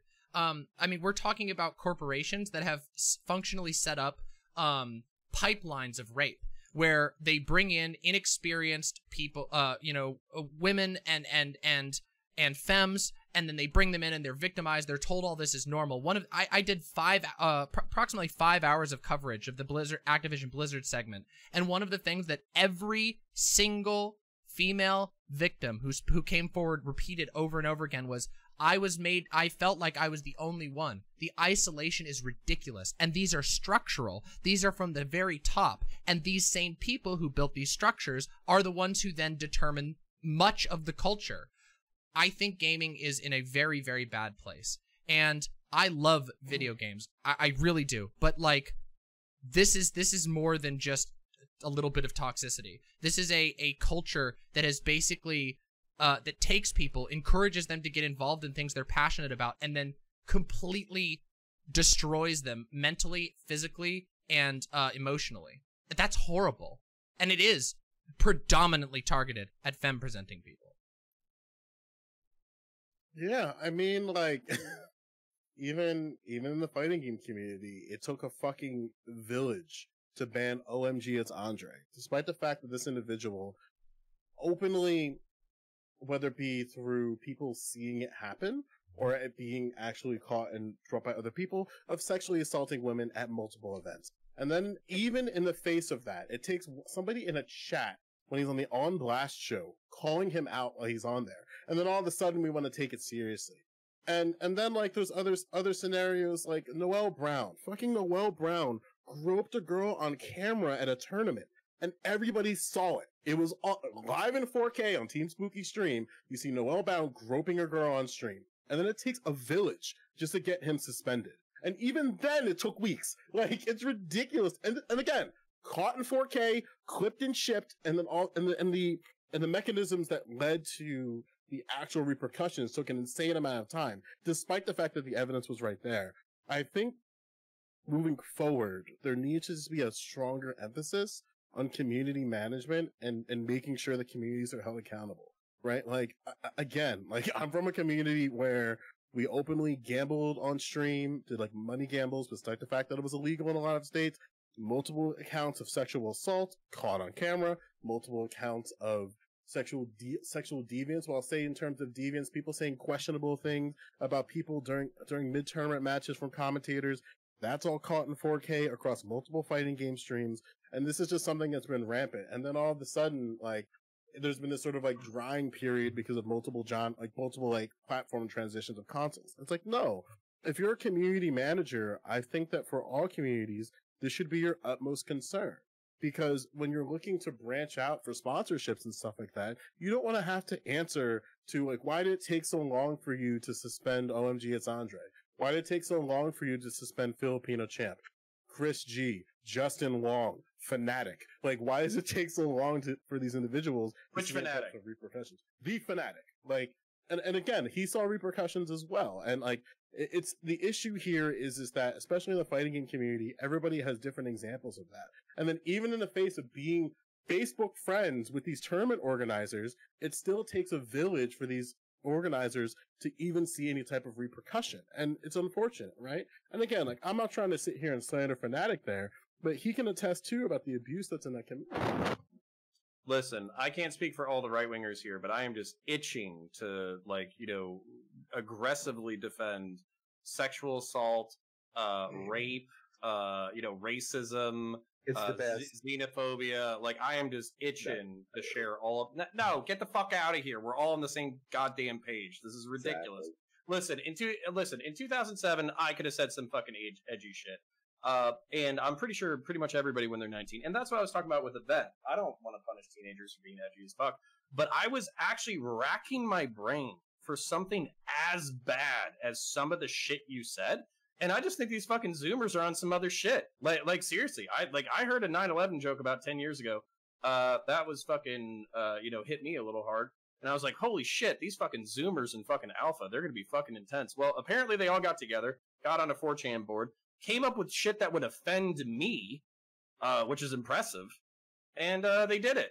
So congratulations, Zoomers. You've officially destroyed free speech. We don't need it anymore. I think we had a good run. As the Zoomer here, I hear what you're. I hear what you're saying. I'm gonna agree a bit with that. I hear what you're saying, but the funny thing is, there's two people talking at the same time. I heard Demon Mama start, so I'm gonna go Demon Mama first, then Agent, then we're gonna go to Maddie, then Cat, and then man, we're just going straight to the. Okay, I'll be right back. Okay, yeah, we're gonna go Demon Mama, then Agent. Okay. Yeah, I think that there is plenty to be said about the toxicity of like chat rooms and in-game stuff, but it goes so far beyond that. So there's been a lot of talk over many years in gaming about how like the enthusiast press problem was a huge issue. You would have the gaming journalism and not, Gamergate was invoked, but let's separate this from the conversation around Gamergate. Games journalism on the corporate level, even though Gamergate was fixated on indie, which was silly, but on the corporate level was so corrupt, it's unbelievable. Like, we're talking like the journalists would all just be invited to like after parties where they would be handed all kinds of swag, and then they would literally hire strippers for these journalists who are going to be covering the game. And this was just commonplace in the gaming industry until like the mid 2000s. That was just commonplace. It was very normal for that. I've been to that type of after party that are thrown for these types of events. And it's again, it's not just like Zoomers being good at coming up with good swears or mean jokes. It's not that. It's that there is a culture from the very top of the industry to the bottom of complete dehumanization and a disrespect for other people, an inability to do anything but focus on profit and the gaming. And instead of this leads to so many issues. It leads to the rape culture. It leads to the crunch culture. All of these are derivative of the same thing. And the people who are propagating this, they're not Zoomers. These guys are people who've been around for a long time. Whether it's Bobby Kotick, or whether it's Yves Guillemot, or whether it's even Mike Morheim. All of these old studio bigwigs have been around forever, and they built these structures. They put people into positions of power where they were the one. If you needed to report somebody for rape or for sexual assault, well, guess what? You either have to talk to the person who did it to you, or you have to talk to the person who put them in that position, and that person doesn't care because they've probably done it themselves. And what this does is it has a knock-on effect all the way down, because what you have is if you have a corporation that's making these games that doesn't give a fucking shit about rape happening in their building, well then what makes you think that their community team is going to be given the tools necessary to get rid of rapey language or to get rid of threats or harassment? They're not. It comes from the top. And I think that like if I was to say that like to propose a solution, it would be these companies should be sued into the ground. Activision Blizzard, EA, Ubisoft, all of these companies that are having all of this stuff come out, they need to be investigated and sued into the ground, and if they go out of business, that's for the best. Start the games industry over with totally different people, with lessons that we learned from it, but it's not like you can't change when Bobby Kotick has made millions of dollars in settlements for sexual assault cases over the years, and he's the guy who calls all the shots. That's just, that's not fixable. That's root problems. Okay, we're gonna go to Agent next. Yeah, I think we need to ease off the black pill a little bit, right? I don't think gaming's rotten to the core. I don't think we have to destroy everything just to build it back up, right? There's plenty of good gaming companies who are designing games right now that are great, such as Bungie. Bungie's a huge franchise player with Destiny right now, and they used to make Halo. Destiny, the game, is one of the best-selling MMO FPS's looter shooters out there right now. They have an extremely progressive view on everything. Their community managers are always on top, and their reporting system is top notch. There is hope, right? We're bringing up instances of 2008, 2012, horrific fucking things. And gaming still now has a lot of fucking work to be done, but I think we are going in a better direction where, like, now, maybe you don't need a whole village to go after for, it's not a fighting game that I know, but like Smash Bros, which is like sort of like a pseudo fighting game. It's like, you don't need the village, you might need half a village. Now, is that too much? Yes, you shouldn't need half a village, but it's better than what it was, right? I also want to, hit back on the Zoomer slander a little bit. It's like, we didn't make this. This has been around for a long, long time. We're just really good at insults. Yeah, you just took it too fucking far. Holy shit! Well, I mean, the thing is, I don't know, man. Holy shit! I appreciate that there are some studios that do better than others, but like Activision Blizzard is the biggest gaming company in the world by like a long shot. It is, and heads should roll. Yeah, and do you want to know what what one of the other biggest ones is? I don't think it's rotten to the core though. It is, but I mean that is the core. That's the core. Riot, Ubisoft, all of the biggest companies, the vast majority of gaming. What I'm saying is that the vast majority of gaming studios, the games that are being made, the most popular games in the world, all of the money are concentrated into firms that are rape factories. And thank God they're getting their just desserts. Well, they're not. They're not yet. We haven't even begun. It seems like there's some type of I like the idea. I've seen no repercussions. Yeah, there's been no repercussions so far. Isn't Blizz? Yeah, because this Blizz is getting sued, but like repercussions. And Blizz Activision's getting sued out their ass by the California government. Yeah. Okay. So sorry, there was a lot of people responding there. So Agents is finished. Demon Mom was trying to respond to that, and then we'll throw it over to Joe. Then we gotta go to the list, which is in Maddie and Cat. Riot Games is another massive studio that has had, I mean, I can't even keep count of it anymore. And I can tell you this, again, this is just one where, hey, sorry, this is a little anecdotal, but my best friend is a very, very experienced and well-connected game designer. And, like, there is so much more that hasn't even come out yet. And it might never come out. This one lawsuit, yes, it's a victory, of course it is, but we don't even know if they're going to find a way to wiggle out of it. And most of the people involved are going to wiggle out of it. The company itself might even wiggle out of it. The problem that we have is, again, it's not a matter of being black-pilled. The black-pilled fact is just that gaming has been like this since it started. It's been corrupted from its beginning. It's been viewed as completely frivolous, and it's truly rotten. The biggest companies are all the ones that are having these issues. CD Projekt Red is another one. Massive, highly critically acclaimed company having people they have to assign breakdown rooms because their culture is so bad. It is root. It is a root issue. It's not just a couple of companies. The exception by a long shot is a good studio, and usually it's studios that are small enough that the employees actually have a say in what's going on. I really think that people aren't taking this seriously once again because it's games, it's video games, and but what we're talking about is for the people who work there, it's not video games, it's their job, and they might be producing video games, but what they do every single day is, if you work at a place like Blizzard and Riot, get sexually assaulted and sexually harassed on a daily basis. And it is that bad. Riot has had multiple lawsuits about this. There is more coming out. I know there is, because they've already said this stuff is being litigated right now. Blizzard, this is blowing the cap off at Blizzard, but people have been talking about this. I've known. I'm not even a game developer, and I've known about this. The games industry, gamers need to recognize that the industry is completely fucked. And the sooner that people realize that, the sooner they take it seriously. Because we should be able to make games, but we can't do it while we're being choked out by again, rape factory companies like Activision Blizzard, the #1 gaming company in the world, like Ubisoft, one of the top 10 gaming companies in the world, like Riot, owned by Tencent, the second biggest gaming company in the world, I believe. Yeah, that's the industry. There you have it. It is the root. Okay, now we're gonna go to Maddie and then Kat. I'll be right back. I need to use the restroom. Up by first saying Demon Mama, she's leaving. Well, I want to say I watched her coverage of Activision Blizzard and the amount of detail she went into researching it, and it was extremely well done. So I just wanted to commend her on that. I'll send her a DM since she's not in this shit right now. But I also wanted to say, the locker room talk excuse for toxic behavior is just kind of weak. It is a little disappointing to hear victim blaming being used as an excuse for really shitty behavior. You can talk shit without being toxic or being a total asshole. Locker room talk isn't an excuse for sexism, racism, homophobia, for just like rage lashing out at someone. That's called having a temper tantrum. And maybe we should socialize that temper tantrums are unacceptable.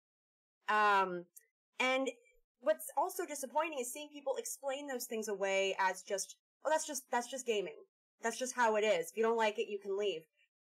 That's, again, just weak. It's blaming the victim for being confronted with an onslaught of just really shitty and heinous things that they shouldn't have to put up with. You know, in high school, believe it or not, I used to compete in StarCraft tournaments. I loved it. That was back in the day where you had to go to like a LAN party thing where they had actual storefronts where you go and play video games there together. And I used to compete, but I ended up not competing anymore because just, especially as a woman, like as soon as people find out that you're a woman, you get confronted with just some really disgusting shit.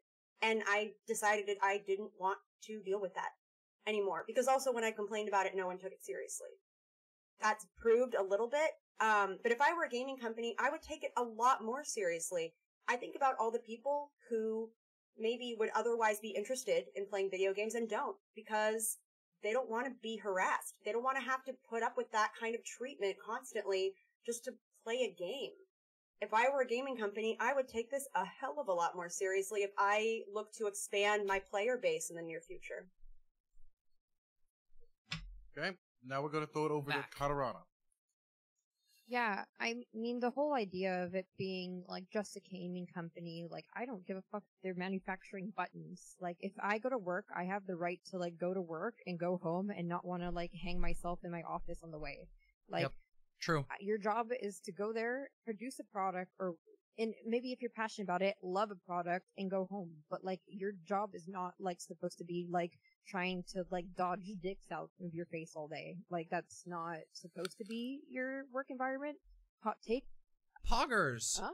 But it's not like, okay, if that's the culture. That's really like, good to hear, Gayfish. It's not like, oh, like that really sucks. I guess maybe you're not strong enough. Like I don't think anybody's supposed to be strong enough for like dodging like dicks all day. And like even let's say if I'm like just a player, it's not just like log off. I know like aircraft, you were saying like just log off. But like it's not. No, that's so stupid. I paid fucking $70 for this dumbass game. I'm gonna milk every goddamn cent out of it. Look, like it just doesn't make any sense. There's like thousands of people that didn't go to sleep for 5 weeks, so I could sit there and shoot somebody in the face, and I'm gonna shoot real good. Like that's my right to do. And like people, I shouldn't have to like sit there and be miserable to get the full like experience of my game. I should be able to sit there and be in like a generally hospitable environment. Mm-hmm. I'm not expecting everybody to say like, okay, honey, you're so good. Oh, you made us lose. We love you. That's not what I'm expecting. But I also don't think that like I should be able to take out a counter for every time somebody calls me like hard R N-word. Like it's not one or the other. We can have like just general civility. It doesn't really seem like it should be like that complicated. And it's nice, but yet unfortunate that it seems that like only indie development like houses are able to foster decent environments. Like,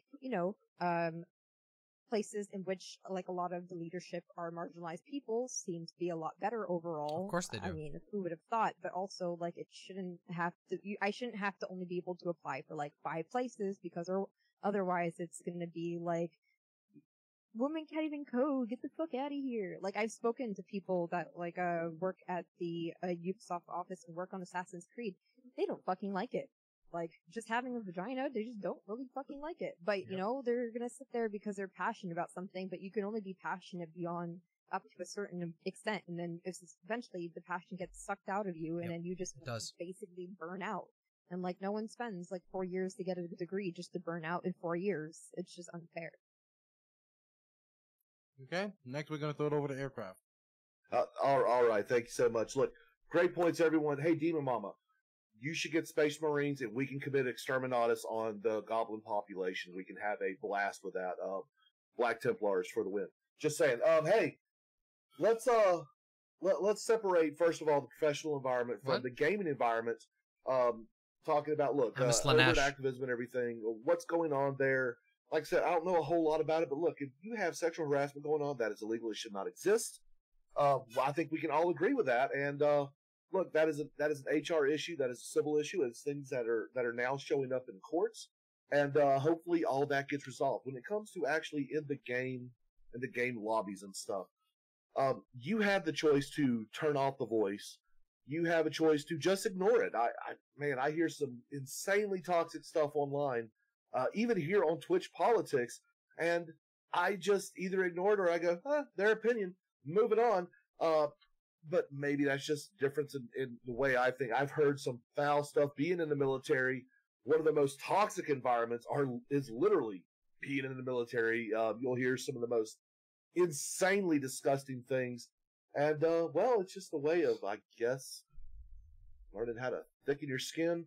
And I get it. Look, there's some people that are going to attack people based on immutable characteristics. I think that's childish, stupid, and it shouldn't happen. It's not something that I engage in myself. I don't really use the N-word. I don't pick on people for being this, that, or the other. I don't really care.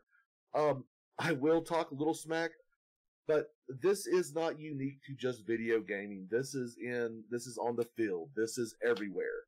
This is part of life. Smack talk exists, and some people take it too far, but that's a maturity thing. That truly is. And I think we're making a bigger deal on the lobby side of it, not the actual professional side. And that's just the professional side. I think everyone's in full agreement. I think where the disagreement is, for the most part, would be in the gaming lobby. And look, this isn't only happening in the video game industry. This is, there's movies about this in Hollywood. So, of course. Yeah, it is what it is. Okay, so we have a bunch of people on the list, and a lot of people want to respond to this. So, Kevin is first in line, then Connor, then Joe, then Demon. Is there anybody who particularly wants to respond to Aircraft Sparky, since he just said it? It's fresh, so raise your hand if you want to respond to specifically what he just said. Okay, that's now another person added to the list. Okay, so I'm just going to go in order of when they raise their hand. Raise your hand one more time. Sorry, I was writing another hand up. Okay, so for those who want to respond to what Aircraft just said specifically. Okay, Joe, Demon, then Cat. So Joe's gonna go because he's the first on the list then. Sparky, are you trying to suggest that individuals need to just hand wave the words that people say to them? I'm just saying that people take a little bit too much stock in the words people say towards them. People who don't know you, when they throw out an insult, if you take it personally, that's a you problem. And you need to grow a little bit of skin. Sure. So Kyrie Irving gets called the N-word multiple times at Celtics home game. Should he have thicker skin, or what should be his procedure of fans saying the N-word multiple times in front of him? What does Kyrie Irving do in response? Does he burn down the stadium? Does he go and punch people in the face? No, he plays. Well, he gets those fans ejected. Well, and that's fine too. That's fine too. But you know what? At least they're doing it to his face. Most people hide behind a screen and sit there and go, "Oh my God, this person is that," and everything else, and people get offended by that. Look, your pixels on a screen to me. This take is fucking stupid. I gotta stop you. So yeah. This take is really, really stupid. So I don't care. The problem, you don't care, but you're okay with people taking certain types of actions when they're met with certain types of hate speech. But at the same time, you say grow thicker skin. So is it grow thicker skin, or do you think that people should have the agency to be able to make sure people are held accountable of the world? Which reality are we living in? If they want to report people, they're free to do that. But here's the deal: a lot of times the mods in these lobbies can't act quick enough, can't actually go back and look at what is actually going on unless it's done in a text format. That's and a so dumb they take. can't actually enforce That's a dumb that. take. I That's can a talk dumb on take. this. Okay. I was going to talk on this. You know for a fact. Demon Mama, No, because no, of no. this. Hold on. I haven't talked about this for a really long time. I sat here listening to the hyperbolicness of calling things rape factories, and now we have Sparky going on this weird hill of this dumb shit. So we'll talk about the rape factories in a second, but I'm going to go after Sharpie a bit, because this take is the stupidest fucking thing I've heard in a very long time on these panels. So at some point, there's going to be some type of prescription that has to happen. You acknowledge that individuals should be able to have some type of repercussion for the words that they say. Simultaneously, you've acknowledged in other discussions before that you don't really agree with these type of repercussions because things like racism and sexism are so arbitrary and they're hard to define and quantify in real life. So I'm trying to understand what your take is here, because it's inconsistent with what you said in the past. So formally, do you think that people should be held accountable for the words that they say? When people say something to another person towards their face, okay, there is going to be individual consequences for that. When they do it behind a screen and they sit there and they're not even showing their face like what you see in most game lobbies, there's a lot less opportunity for actual accountability to happen. What do I advocate for? Why? Nothing, because I sit there and go, words hurt? Okay, well, I mean, if that's the way you take it, go for it. But so you don't support, I don't freak out over being, I've been called all kinds of things. Yeah, because of your immutable characteristics, you're not going to fall victim to the type of hate speech that could happen to other people with immutable characteristics. Do you know my immutable characteristics, bro? I mean, oh my god! First, the brain is an organ, and now do you even know my immutable characteristics? Well, no, because the moment that a brain is an organ, I admit, yes, the brain is an organ. That's not a hot take. That's not even. Yeah, and the Kurds aren't in Afghanistan. This is gonna be a rough day. So what? It's a callback to another panel. It's an old meme. Don't worry. It's an old meme. That's an old meme right there. That's an old meme right there. So Sparky, I'm trying really hard to. Do you understand that because of your immutable characteristics, certain words cannot be used in the same way that they could be used on, say, Demon Mama? Can you recognize that at the very least? I know that trans individuals have been treated a specific way. Certain words talking. I'm not loading it. I'm not loading it on the individual. I'm not loading it on the identifiable things that they've said. I'm asking you directly, just by looking at Demon Mama, you can understand that their experience based on their immutable characteristics is going to be different. Don't try to play jujitsu on identifying the things and acknowledging the differences, right? You acknowledge, I'm just going to just count it as acknowledgement. You acknowledge that to be true. Great. So, you understand that maybe Demon Mama is going to need certain protections that maybe you might use them from time and time again, but they might have to be, unfortunately, explicitly designed for her. Do you understand that? Sure.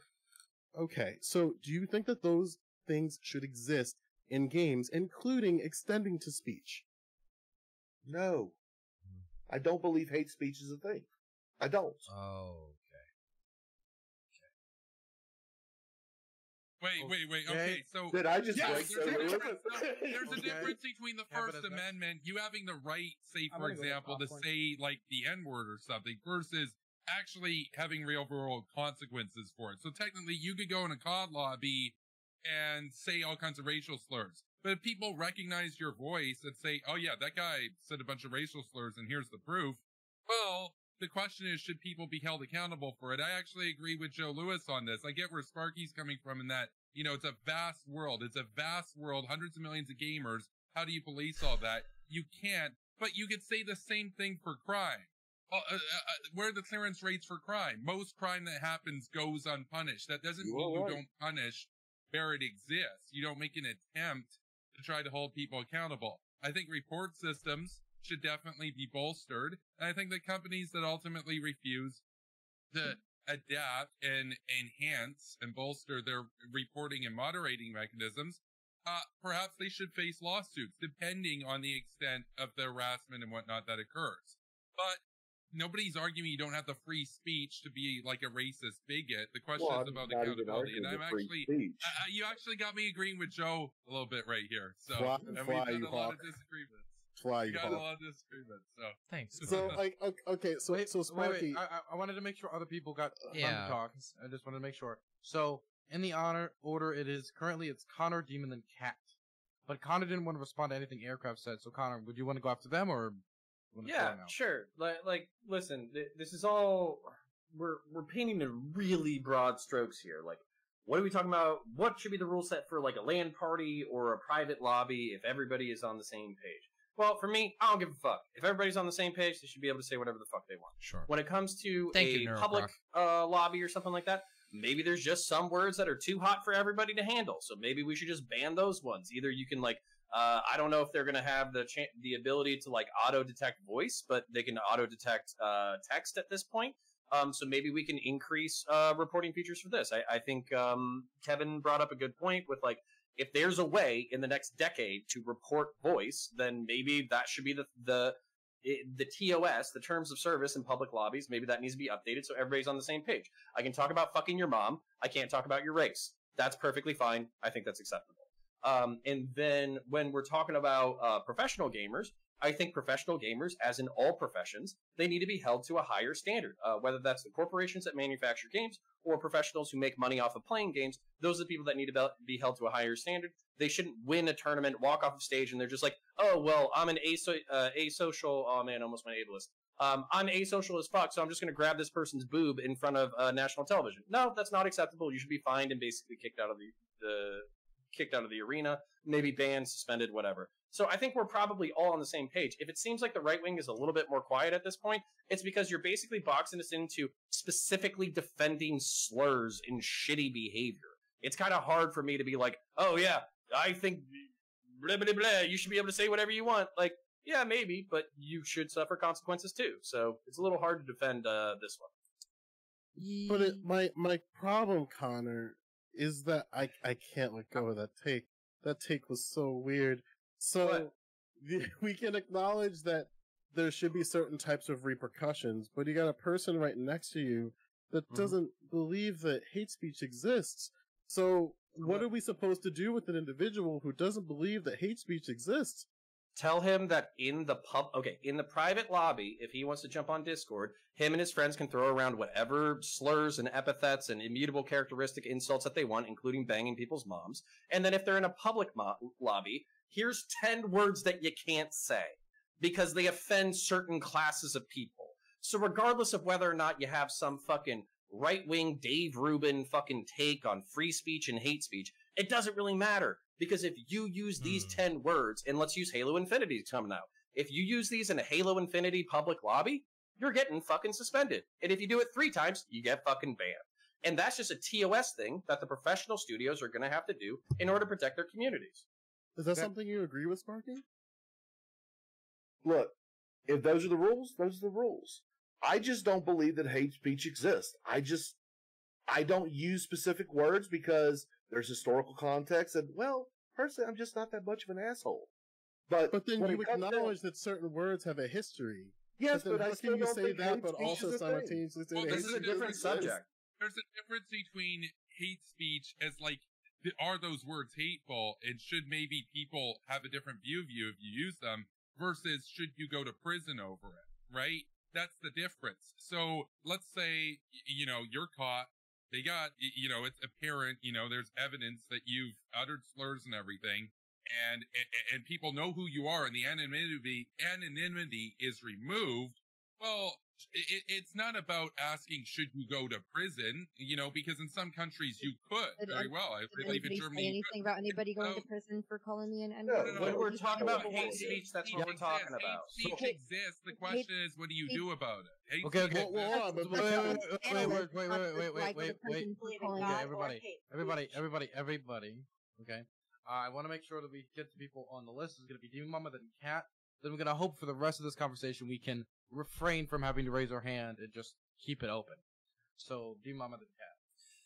Yeah, so there's a couple of issues. First of all is that there has been an ongoing, I'm talking years upon years upon years of complaints both from professionals in the industry and enthusiasts outside of the industry about the issues with moderation. Not only is text chat, under-moderated, forums are super under-moderated, voice chat is obviously totally messed up. Now, it's funny because these gaming companies created a way to capture the gameplay into a convenient file that you can download.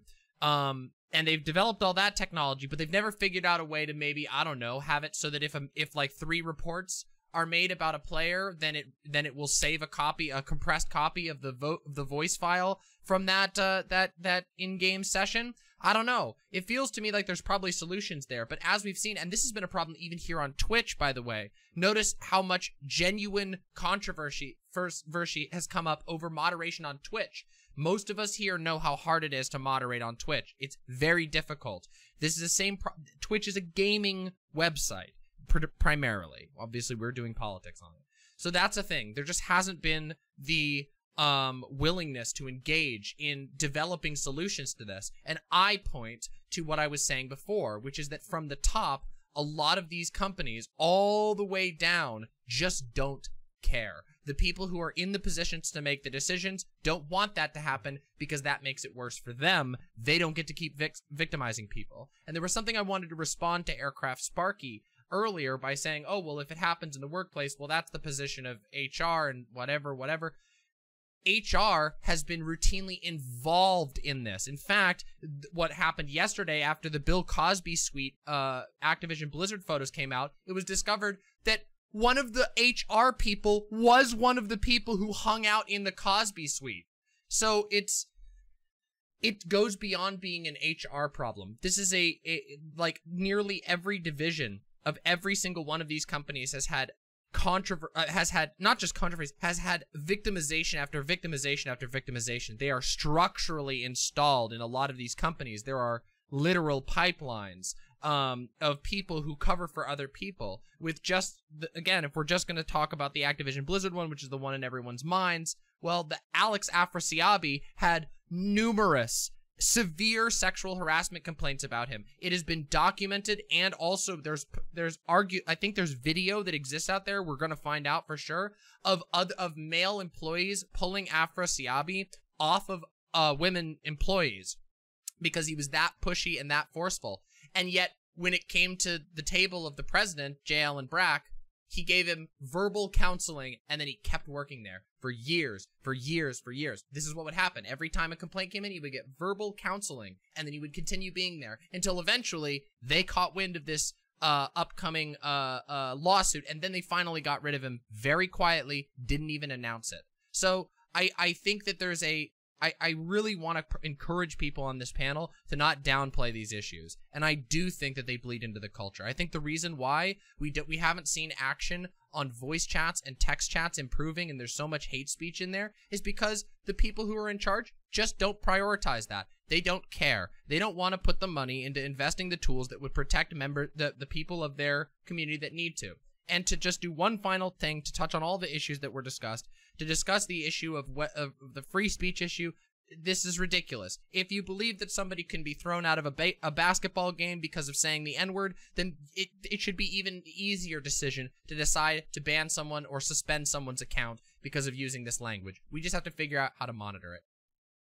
Yeah, but Demon Mama, you can also recognize, though, so I do agree with you, that there is the question of what is considered public conversation. I think video games are slowly but progressively dealing with that question in different spaces, right? Mm-hmm. Like, nothing's stopping me from uploading a clip of my audio one for one as I hear it in a broadcast, but certain sites, like, really within the sharing of the algorithm itself or the sharing of the content, they'll be like, because of privacy concerns, party chat or public chat is muted for this. So even though you'll have somebody just like screaming expletives, even if you try to like PS share that, it's like this person's saying the N-word and all this crazy other stuff, and this has to stop, it doesn't necessarily get caught. However, but that's a policy decision, isn't it? Like, that's an internal decision. There's nothing necessarily legal, as long as they, at least as far as I understand it, unless there's some sort of antiquated recording law. But as far as I understand it, it's just that they haven't, because they don't want to have the responsibility of having to moderate the voice channels, they just put a disclaimer that says, yeah, what you hear in voice, we don't care. It's none of our business. So voice is just messy. Sure, but I would imagine there has to be some, again, I don't know, but I know there's different type. I mean, we did the whole Destiny arc of him recording chats, right? So we understand that there's like certain privacy exceptions in different things in terms of a Discord call. So we do acknowledge like there's something that exists, but something within games, there's like a piece either that developer, again, I'm giving them a lot of charitability. Yeah, I agree. Like there's a piece that maybe they're not willing to approach to take the risk, where I would argue take the risk and fight it in court. Especially because then I think maybe, but I think also that they could, and again, I'm not a lawyer, but I do feel like it would be possible for games companies to just say, hey, like, I mean, this happens when you get a call from a company, like this call may be recorded for customer service and training purposes. Just put that in all of your end user licensing agreements. People should treat the in-game voice. In-game voice is not a private phone call. You shouting in a stadium that is being recorded and going on local television isn't the same as being in a phone call. Obviously, I tend to agree with like, obviously, if you're on a private call with your Discord people, sure, but in-game voice shouldn't be considered some sort of private space, because it isn't. People get slotted in. Sometimes they don't even have a choice in it because the matchmaking just puts you in a match with people. I've been put in matches with people that I've used the tools that they give you to avoid players, and you get put back in. I've blocked people, and they still get put back in with you. It's just like, I don't know. What I see is that this has been an issue for since the inception of online gaming, and gaming companies drag their feet like crazy unless people go really hard on them and demand it as a feature. Yeah. Wait, one moment. I wanted to make sure Kat got time to speak, because Kat's the only person from the list who I think hasn't gotten time to speak yet. Cool. I have a couple of things. First one, aircraft in the future, it might be in your best interest to not use the word. I don't really use the N word. Just, yeah, try that out sometime. Try using I don't use it. Cool. Okay. So then, another thing is we were talking about, so if you don't like it, it'll be on there. There's technology out on like some of the most basic things that we use that are able to transcribe our words. If we're able to have technology out there that can transcribe our words for like Discord, then the same thing could be done for all of these different games. The reason why it hasn't been done is because no one actually gives a fuck. Discord makes sure that people aren't having Nazi servers, but they don't make sure that they don't have servers where people are being sexually harassed. Why? Wait, I just watched hours of Politically Provoked. I don't necessarily think that's the case anymore. I don't know. I'm just saying. I mean, my TV does have MSNBC burned into it, so maybe there's something there. But okay. I think, would you extend that though, like the same type of restrictions for Discord though? That like public Discords should also be recorded in type of way for punishable behavior? Well, there are like servers out there. Damn. There are servers out there that are like community, not like me and the boys server, but like there's servers that have like thousands of people. For example, there's like the Discord study server, and like just random people can join it. I think those should have those type of software put in so that, like, if I decide to study with somebody and someone's like, I want to study with blacks, they shouldn't be able to yes, the doobie rule. I agree. Yeah, or like, if there's like a server like run by like a company for the game Destiny, there should be things in there to stop people being like, I don't get out, you fucking da-da-da. And there's no like thick skin. Like, what? There's like, sure, there is thick skin. If Dylan calls me up and says, hey friend, I just want to let you know that your content's not that good, maybe you should work on it, then I'd be like, that kind of hurt my feeling, but I can have thick skin. But there's not really like I should really just try. I'm glad you realized that, by the way. I'm kidding. I will poison your food. And then, there's also, the, like, hey, person that I'm playing a game with, you fucking, what do you call it? Roasty, femoid, piece of shit, N-word, blah, blah, blah. Yeah, it's not really, like, something I should ever learn to get better with, Like, it's not really, like, get thick skin. It's also not, like, have you tried turning off, voice chat? Because if I'm playing, like, a team game, I kind of need to hear what's happening if I want to cover you properly. So, like, no, it's not like, just don't play multiplayer. No, I paid $75 fucking and I'm gonna get every goddamn cent out of it. And, like, that's my right to not waste my money, and that's everyone's right to not waste their money. Please, for the love of God, may I please go? I said I was ditching the hand raising, like, just... Okay, I'm gonna go. I'm gonna go, because the reason why I'm gonna go is because holy fuck is the path to hell paved with good intentions. And what I just heard in the past 3 minutes was, hey, Should every conversation from every video game be auto-transcribed and reported to the fucking business? Should every conversation on Discord be auto-transcribed and monitored by Discord? No! The answer is no! But it is. What the fuck? Like, Wait, but it is. Like, oh my god, like, you could reconstitute, like, the best fucking pawns of the secret police are in this fucking room right now. Holy shit! Secret police? Yes! Holy shit! Wait, okay. secret police? Well, your social media is already being monitored, though, Counter. Yeah, no shit! So I don't want to make it worse! God damn! Okay, so basically here's the fucking problem. No. You guys give me a brain aneurysm for fucking fun. This is mine. No, it's not hysterical. And the reason why it's not hysterical is because there was an Israeli-based company that literally just got caught selling fucking spyware to international companies and fucking literally drug cartels who assassinated fucking journalists worldwide. You want to give private corporations the ability to fucking monitor voice chats, auto-transcribe the fucking conversations, and then sell that to other people? Are you fucking insane? Like, you're basically like, hey, let's create blackmail, give it to private corporations, and then see whether or not they sell it. What secrets am I supposed to be giving in, like, a study Discord? Like, in just don't do anything wrong. Wait a second. That's the approach that we're taking. You have nothing to hide, so don't do anything wrong. Wait, okay. Stop, okay. When I said we gotta drop the hand raise I didn't say drop any ounce of, like, order possible. Kat, could you say what you were saying? I'm sorry, I didn't hear. Please. So I'm not saying that they should transcribe like me talking to the boys in my 5-person Discord server, but I'm saying in my community servers when there's thousands of people, what fucking military secrets are you supposed to be, or like secrets of any sort are you giving inside of your Discord? Like if I'm inside of my study group and people, what was I saying to anybody in my study group Discord of like the 1,000 people one that's like public? Like that's what I'm talking about. I'm talking about like you and your friends. I'm talking about like the Destiny official Discord server or the Minecraft official Discord server. Okay, I love the if you have nothing to hide. Yeah, I love if you have nothing to hide, then don't worry about it. It's not a matter. That's I feel like that's a bad faith engagement. It's assuming our national security. Can I explain? Because someone's calling me slurs on a server. Can I explain why I think? Highly holy shit! I feel like this is the Wild West. Okay. You guys I am in that. Nope. Why is he getting so mad? Guys, I just want to remind everybody that fighting at the end of the day is pointless because koala bears exist and they're kind of cute. Anyway, so give that a moment for you all to calm down, okay?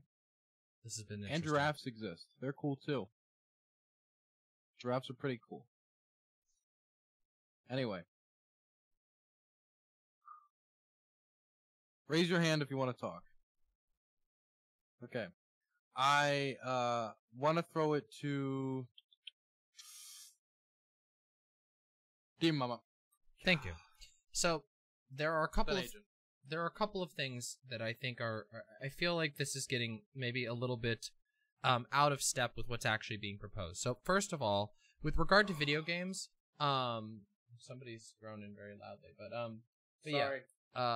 With regard to video games, like first of all of your text communications in video games are already saved, especially in games like League of Legends where videos of your gameplay and your in-game text chat are already saved and kept on servers. So this is a rampant problem all over the place.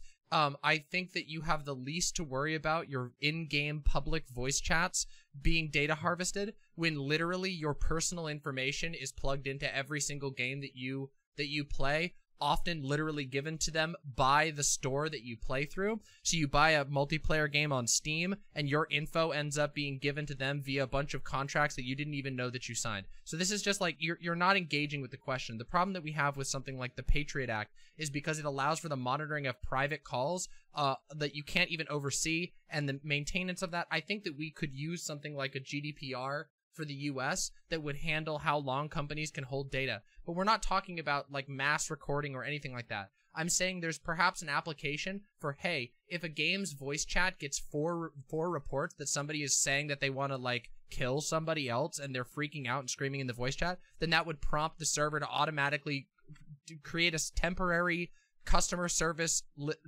copy that they can listen to. That's all that we're talking about here. I really don't think that this is like a matter of public security. We're talking about a company within their own product on their own website in the voice chats that they already maintain.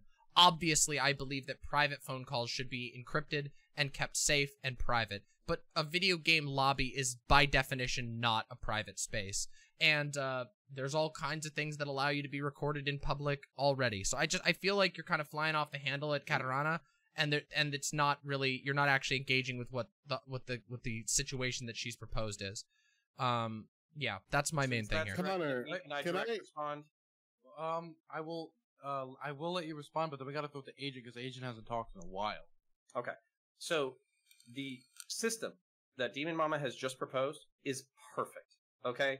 It's the equivalent of having a fly swatter to take out flies and mosquitoes versus a fuel air bomb. I don't want auto transcription, but I think that especially when it comes to voice, 4 reports, 3 reports even. Hey, this person is using the N-word. Well, after the 3rd report, it records, basically the next hour of that person's interaction. If they're found to be using slurs, then they get a suspension or a ban. I think that's fucking genius. I think it's perfect. We agree. Now, here's the more important part. Koala bears suck. All right? They evolved to eat a single plant that makes them lethargic during the day. So we're going to throw it over to Agent.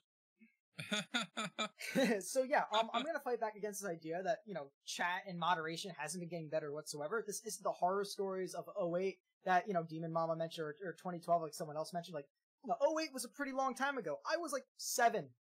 I'm pretty old now compared to that. It's not way better. You can say shit on League of Legends that you can't, you could say shit 2 years ago and not get banned, that, even today, you'd be gone. Even in text chat, in League of Legends, which is insanely toxic. It is getting better. Now, moderation on voice chats, like the way you posed it, with a lot of caveats, and they can't hold the data, it's only after recording, that's fine by me. I just don't like this whole idea of mass recording, especially voice chats, and even logistically how that'd work. Is it my mic on at all times? Do I have to opt in? Is it only when I speak on a push-to-talk? Is it on always? It really is a slippery slope there. I would agree with the way you posed it. I do like it. I'm just gonna push back on games haven't gotten better, because they have, even in these super large corporations, even in games like Overwatch, which is owned by Blizzard Activision, which are full of scumbags, has gotten better. So I do have hope there. I mean, the thing is, the stories I agree with you. Oh, okay, go ahead. To agree with you a little bit, Agent, and maybe this is something that Connor too that you can respond to, is that I think there has to be, how do I say this in the nicest way possible? I don't trust humans with anything. So one of the things that I think these companies need to do is get professionals in here who understand how the language looks, how the language sounds, and how the language evolves over time. We see this a lot.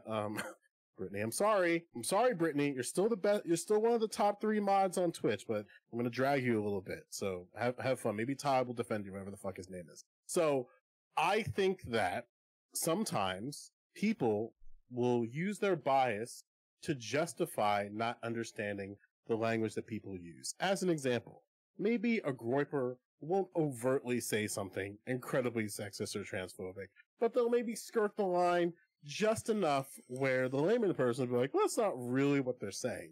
When in reality, if you put a professional in that space, they'll go, that's exactly what they're saying. They're saying this, there's no trying to hide this because I studied this language and what this language looks like. Because I do think in chat situations, you can have certain banned words and banned terms, but the problem is people do, as we learned with, our good old boy, Charmhole, that they skirt the terms in such a way where you have to have a little bit more of a brain to understand what's being implied there. So I'm not saying the N-word, I'm just saying try hard. This pesky tryhard. And it's we know what you're doing here.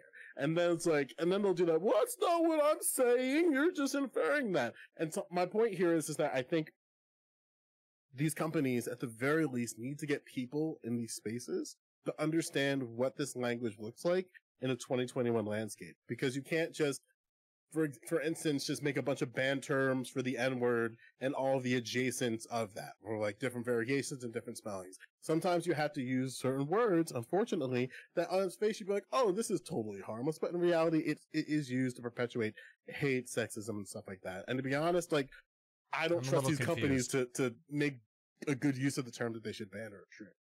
You know what? We should never ban any words ever because someone's just going to find a way to get around it. So, you know, the Juby rule. Yes. Yeah, no, I mean, I just don't really feel like that's a really great argument. Like, oh, Charmhole will get around it. Well, I'd rather Charmhole get around it. Wait, you don't agree that... I'm listening as hard as I can. Wait, Kat, you don't agree that... Are you I feel like we're just... What's next? The pronouns? First they came for the R slur and I didn't say I know you're not... I know you can't be memeing here because... Like, we understand that professionals need to be, certain professionals outside of different fields need to be in these spaces to help educate these groups. Hey, about get some things rest, like Ziggy. sexism and racism and stuff Rest, like rest that. well, I don't Ziggy. think you believe that. No, I just think that, like, I'd rather there be, like, okay, every once in a while, a Charmhole gets through rather than having, like, the entire, like, Dork Squad and Nick Fuentes in my fucking chat, you feel? Like... Listen, don't drop the slur like so that. again, because you dodged it, so let's try again. Do you agree that you need certain professionals outside of your field to understand things like racism and sexism? Not entirely, like, what do you mean? Okay, let's say Dylan is a professional on microaggressions. Okay. And then he comes into the space to educate the staff about how microaggressions manifest themselves in language, how to spot it in chat for moderation. Is that something that you would support? Would you support a professional like Dylan to educate the employee base of Blizzard about something like that? Yeah, I would never. Okay, great. Oh, by the way, my training platform for how not to do that would just be all of Redneck's tweets with the cover saying "Don't do this." That would basically be it. Yeah, true. LTS. Yeah. I see that you're in the lovers portal. I'll let you get back to it. I mean, Dylan's trying to get on that troll page. I'm a little lost. That's the badge of honor. No. I was the first one. I tried to buy it. It didn't work out. Yeah, pioneer. I'm actually the only NFT he has sold that somebody's made a bid on. Man. Who bid on that? Show yourself in chat. Dylan, trying to tell us something here? Did you buy your own? What is going on? Is I this a did panel not still? buy my What's own happening? NFT. Did I don't even I know just fall what I into would a buy different it with. panel? Would it be Bitcoin? I don't know. He uses an offshoot of Ethereum. Good to know. Jesus Christ. Yeah, so basically on the point about, corporations and whatnot, I think it is important here on the issue of toxicity, of course, to distinguish between at the corporate level, game creation and the workplace culture that's there. And obviously we've seen, Demon Mama brought to light earlier in the stream, some egregious examples of, poor behavior at the corporate level versus the toxicity in the actual gamer space, from the player base. And I think that there's more or less two different routes to go about making it better at the corporate level and then at the player base level. I think that at the corporate level, at the end of the day, it's going to take lawsuits. It's going to take these coming to light to really basically bring down a bunch of backwater holdovers of, a bygone and pretty bad era. And it doesn't necessarily mean you just destroy gamer culture and rebuild it. It's going to be a transitional phase, but then you have to weed out some really toxic corporate culture. And if it means that they go bankrupt, then good. Then you get some new companies, new ingenuity in there, where they aren't an absolute shit show when it comes to, promoting great culture and that kind of thing. At the player base level, I do think that removing anonymity, though, will go a long way towards making people at least worry that if they were going to behave in a very racist or misogynist direction, that maybe there might be a slight chance that they're held accountable. I think that will go a long way towards basically creating a more wholesome and proper culture where you can shit talk and everything, but if you're gonna go and use, the type of stuff that Nick Fuentes talks about, Nazbol Nick, the nose picker in chief, you want to go with the stuff that he talks about, then yeah, maybe your name does come out. Who knows? But I do think at the end of the day, anonymity, you don't even necessarily have to get rid of that in its entirety, but that that you need to have a culture in which people definitely feel that, well, I'm not 100% anonymous online. There's still a chance that my words could come back to bite me if I'm going to be a racist prick or whatnot. And to say, oh, well, I don't believe in hate speech and this sort of thing. No, hate speech exists. The question is, do you believe that it should be criminal or not? I think we can all agree you don't have a right to say the N-word in a Call of Duty lobby. And if COD gets serious about making it so that you'll face repercussions if you do, well, as a company, I'd advise that they'd be better off to do that, because then they'll have a bigger customer base of people that feel comfortable to participate in their games. So that's my view. I mostly agree with. Wait. We have to wrap this up, or we're gonna have to skip the last topic. So we have Can to I respond here and make it my closing? Yeah, of course. Yeah. Chat, I just want to say that the Kevin you see is not the Kevin that is representative of the actual spice that exists here. You might think that Kevin is a dirty lefty, but deep down there's some wings in there, and I hope for one panel you get to see them fly, because they're incredible. That's all. Oh, I'm a hawk. They're hawk wings. They're hawk wings, man. Space Chad Hawk. And he wants to liberate North Korea and Iran. And See? I'm telling you, chat. And Belarus. Hashtag bring Kevin back every week, okay? Let's make it happen. Yeah, let's make it happen. Let's flip and go. Let's flip Make and go. Kevin fly. We're gonna throw it over to Agent 10 to wrap it up with his ending statement. Yeah, so, fuck Activision Blizzard, right? We all agree on that. We did have a lot of agreement on this subject, thankfully. I just don't think that gaming culture in itself is fucked. I don't think we need to burn it down and rebuild it. I'm not that black-pilled yet. I don't think anyone should be that black-pilled yet. We've gone huge improvements in the industry and on the gaming level in itself.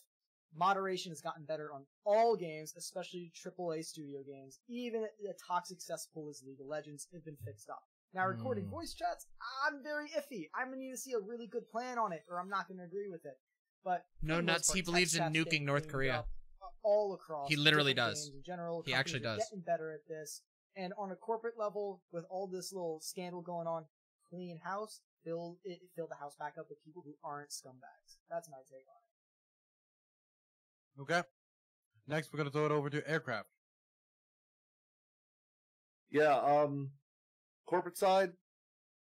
Hopefully, all these nice little civil actions will clean up the industry side when it comes to voice chat and text chat and everything. If the companies want to moderate it, I mean, that's going to be their choice. This isn't a free speech thing, but I don't believe there's things such as hate speech. It's my opinion. It's okay. Katarina said I shouldn't say, well, I don't always use this word. Well, I mean, I do listen to rap, and you can't sing Gold Digger without saying certain words. Just saying. But it's the dumbest thing ever. When it comes down to it, man, you got to realize that the people are going to be assholes. And a little apathy can go a long way when it comes to how people talk about you. Don't take yourself so serious, and maybe your life will get better. If everything's personal, then man, you're going to be miserable, and people will laugh I agree with at that. you. I'm Actual just saying. social trash.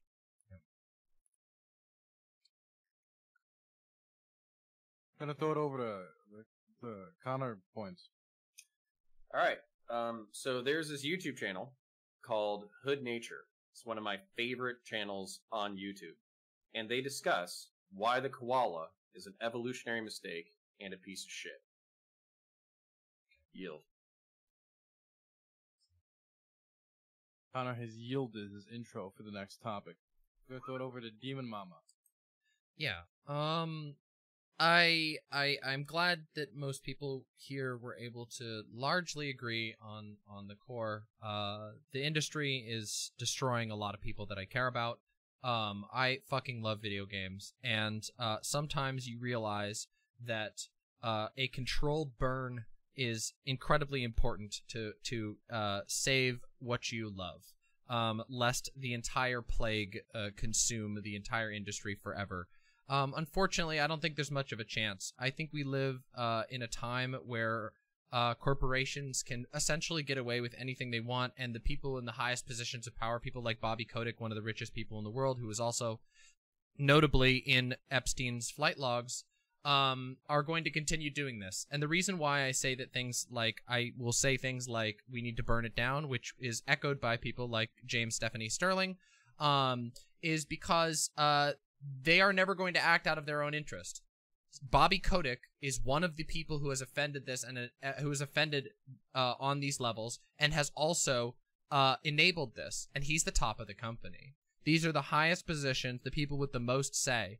And if that means we have to lose companies like Blizzard, Activision, Ubisoft, I'm actually surprised that I agree with Kevin so much here, because I do think that actually it will create a lot of fertile ground for a new style, a new world of gaming that is just so much better than what we have. Because I can tell you right now, it's not very good for a lot of us. It's pretty bad for a lot of us. Now, maybe some people have a good time with whatever games that they want, but the reality is that most of the gaming world is a world of blistering crunch, of horrible treatment, of sexual assault, and of gambling mechanics made to literally manipulate children.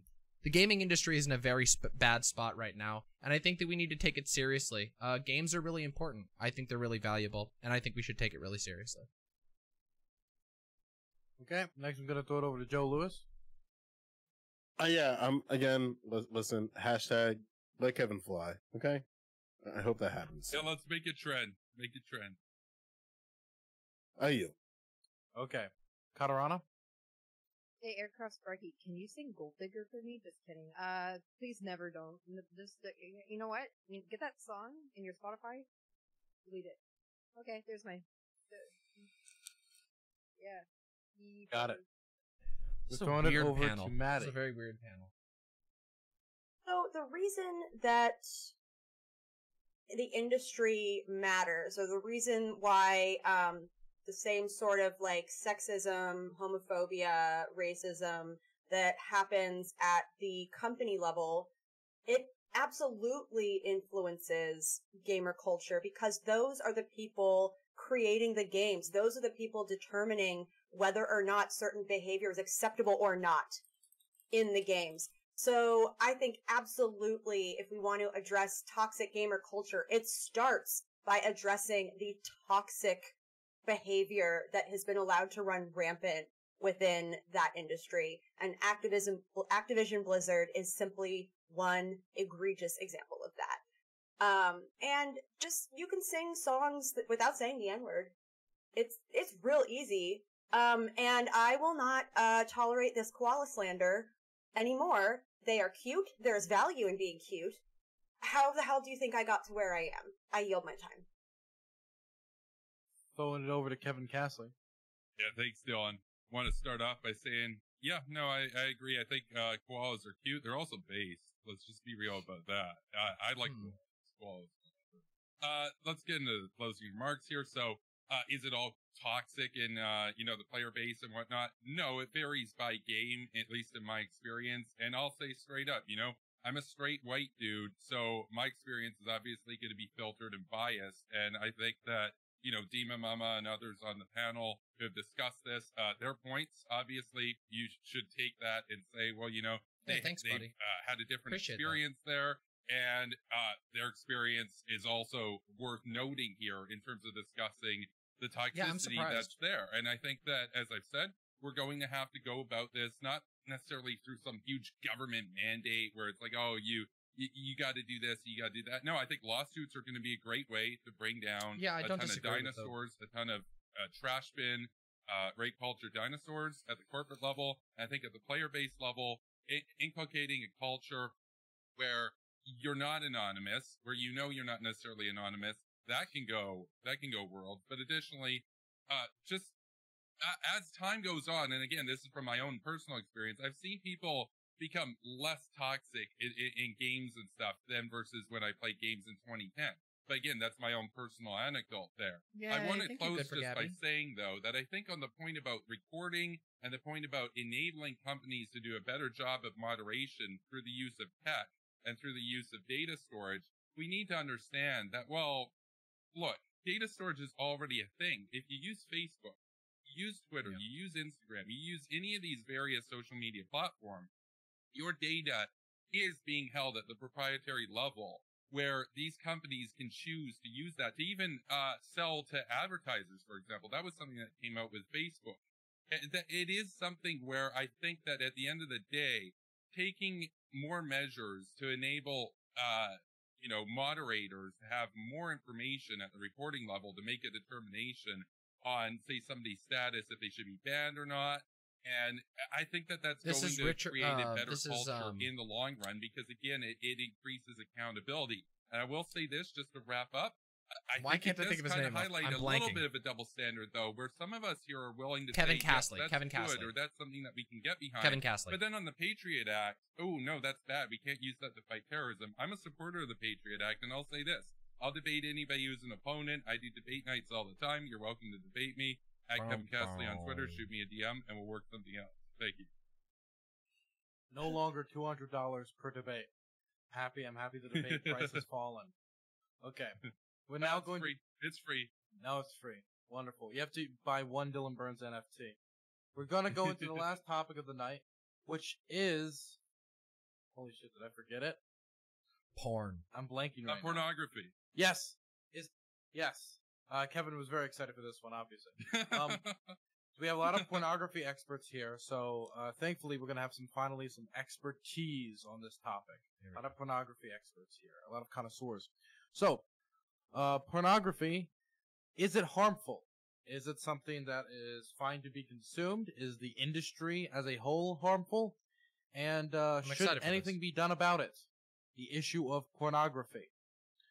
It's a pretty broad topic, and you're free to take it anywhere you want to. We're going to start in the top left-hand corner with Agent 10. So, is it harmful? Yeah. Mentally, yeah, it's pretty addictive. Doesn't mean it should be banned or anything like that. No, I think cigarettes should not be banned either. They're fucking harmful. As someone who indulges, I enjoy the art, right? I think we should limit it, obviously, to, younger audiences, keep, laws for, advertising certain content as, it is now. I don't think that's harmful. If we're gonna steer this in more of, is it harmful and, the workers are affected? Hell yeah, have porn stars be unioned, because, I've heard some horror stories there. But overall, do we think porn is harmful? I mean, technically, yes, but I think so far the, regulations as we have it now and what we can do is in a good spot. Okay, next is going to be Aircraft Sparky. Yes, porn can be harmful to both those who consume it and those who act in it. There's several stories that came down from reformed porn actresses and actors talking about what bad that happens in the porn community. However, I don't think that it should be banned at all. People should be free to choose whatever they consume. The only place that it should be limited is, of course, who can consume it. Unlike Flora Gill, who said someone needs to create porn for children, and then she went on her little ridiculous thing, and that was a little too spicy. Porn for children, no. Porn with children, no. There should be stopgaps to end the free consuming of porn. I think places like Pornhub should have certain type of verification to verify your age, possibly to pay, because think of all the work of all these hard-working sex workers that are losing that sweet, sweet Skrilla by all those free clicks. So, look, if you want to support actual sex workers, we need to push for monetization of porn. We need a paywall on all porn sites. And look, too simple. It is harmful. It can be addictive, but no, it shouldn't go anywhere. Next, we're going to throw it over to Connor. Here we go. Oh, shit. Yeah, so I think, yes, I agree with Agent 10 100%. I think it is harmful. I think it's probably like drinking alcohol, smoking tobacco. It's something that can be done in moderation, but if you do it too intensely, then obviously you can fuck your shit up. When it comes to actually regulating the industry itself, I know that there's already pretty strict health regulations. I think that, since we talked about the brain being a vital organ, maybe we should talk about mental health in the porn industry and just make sure that consenting adults are truly consenting adults, make sure that they're making the right decisions at the right time. We can discuss how that makes sense or what makes sense while respecting the rule of the autonomy of the individual. But also I have a communitarian stance on this, which is basically what should be the age of actors? can we do a utilitarian study for the society to, basically come up with a rule for what that age should be? That's what the age should be. So basically, I'll leave it there. Okay. Next is going to be Demon Mama. Okay, so is porn harmful? I think that's a very silly question. No, obviously it is not wholly harmful. Can there be situations where porn can be harmful to people? Obviously, but that is true about literally everything, in the entire world. Porn is a enormous industry. Porn is like, I don't know, it's so broad. I can't believe that people are coming out here saying like porn is harmful. Like that's ridiculous to me. Porn does a lot of good things, and of course that's not to say that like the porn industry is good. I mean, most of the porn industry is tube sites that steal shit from other people, and that is really fucked. I don't think that you solve that by paywalling anything, because the paywalls just end up going into the pockets of the corporation. In fact, I think the best way to do that is to support sex workers and porn stars directly. In fact, if you want to free them, that's probably the best way to do it. Cool thing. On Twitter, a lot of porn performers, amateur and otherwise, give you ways to support them directly. You should do it. Send them some money on their PayPal. Send them some money on their ManyVids or whatever other websites that they have. I don't even know if I'm allowed to say that, but oh yeah, it's that one. I can't say the other one. So yeah, no, porn is not harmful. I think that's really ridiculous to make that claim. I think there are circumstances in which it can be harmful. Obviously, people can become addicted to all kinds of things. Let's talk about League of Legends if we want to talk about things that can addict you. But yeah, obviously people can get addicted to it, but that's like, it's not, the idea that like porn is like uniquely harmful or bad is very silly. And also I know that probably this is going to come up at some point, which is like body issues and unhealthy ways. I don't think that that's unique to porn. In fact, we see this reflected in all of our media. Our approach towards the body is not just a porn thing. That is very much a societal issue that's larger, and porn as a part of our society inherits those issues. Should it be addressed? Absolutely, but that doesn't make it porn's fault. So yeah, I think also, that's most of it. Mama, just to be clear, I said no slurs, so please do not say League of Legends again on this platform. You got it. I won't. I think that's everything. Wonderful. Now it's going to be Joe Lewis.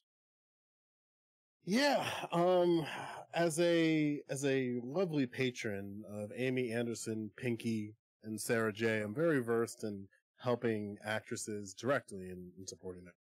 With that being said, I have some just general thoughts about this conversation, so I'm just going to kind of spitfire it, and then let's see where we go with it.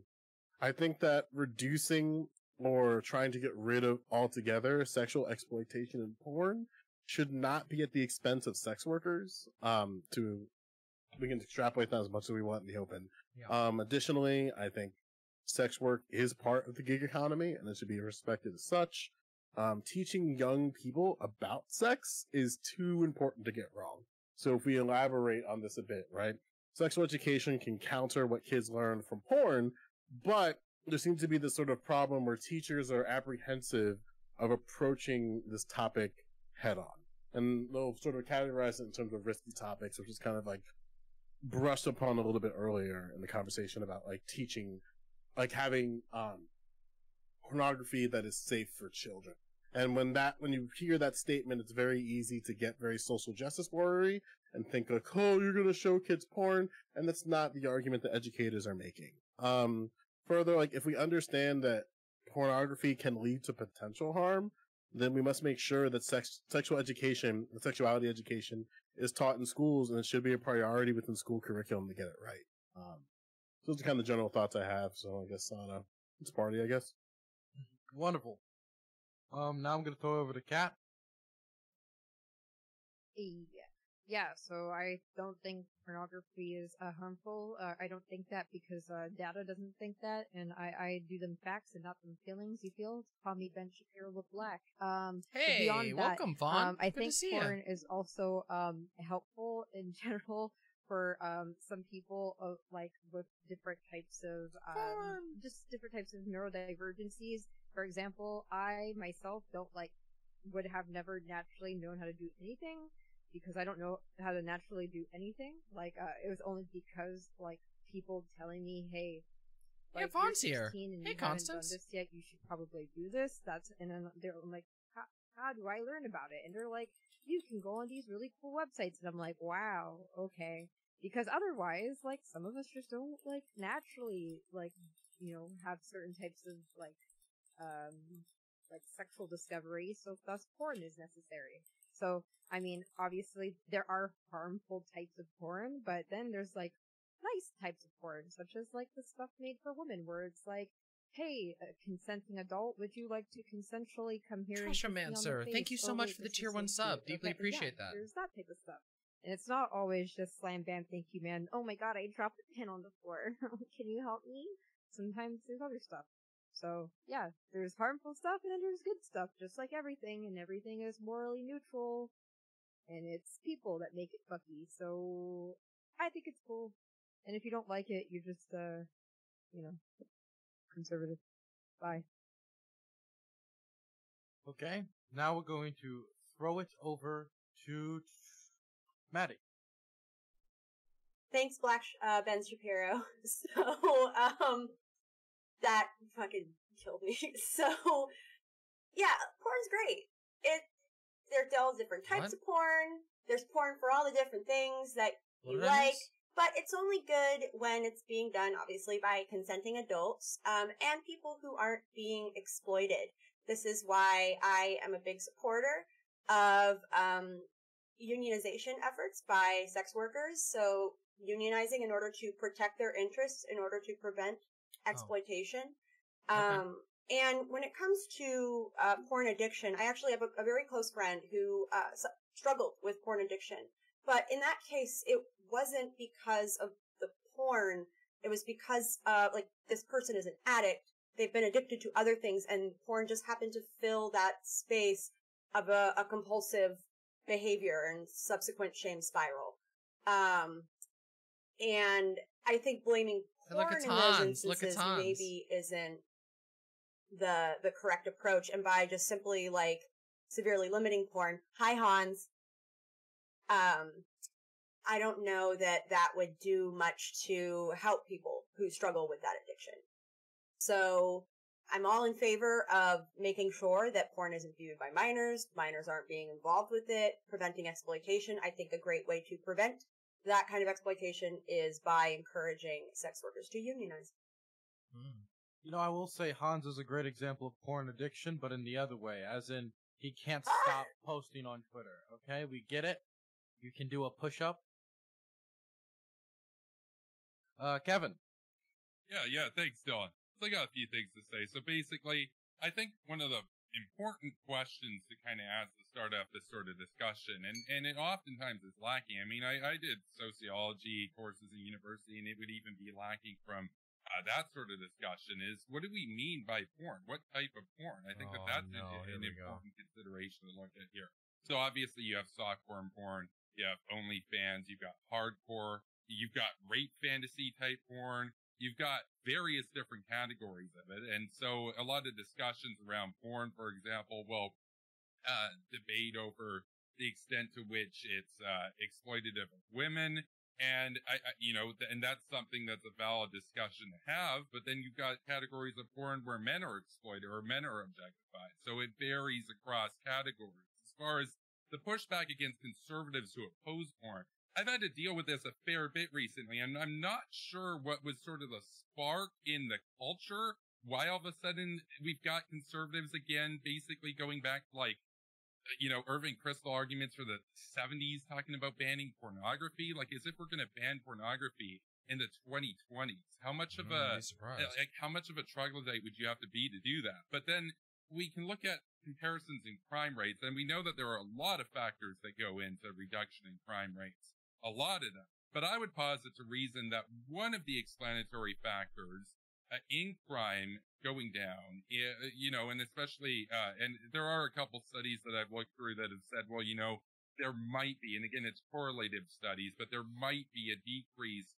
in sexual crimes as a result of increased access to pornography, though that's something where the jury's still out on it, but we do know that crime roughly is down about 50% since the advent of the internet. As far as is it toxic? Well, some of it is and some of it isn't, and it depends on what we classify as toxic, but again, it's similar in that sense. It's almost analogous to the conversation that we had about gamer toxicity, where it really depends. It varies by category of game, it varies by specific outlet, it varies by corporation, etc. Some porn studios can be incredibly toxic, and others not so much. And of course, you have independent actors there as well. And additionally, I think an interesting concept to bring up here, just before we get into the general discussion, is that in contrast to a lot of the people that would sort of cast the aspersion that, well, it's necessarily disempowering, a lot of pornography can actually be empowering. I mean, it's the sort of thing that can it be addictive to some? Good night, absolutely. It's just like literally any substance can be, right? But to others, it can be also the sort of case where, like in my own personal experience, I've shown porn to partners before, and we've had, more interesting experiences based on that kind of stuff. It can also make your sex life more interesting. And I find, and let's be real here, a lot of the conservatives that are against it, they don't necessarily tend to have much of a sex life at all. I mean, that's true, Fawn, me too. With reactionary conservatism. Not all conservatives, but social conservatism, absolutely. So thank you. Okay, now it's an open forum. You can engage in dialogue.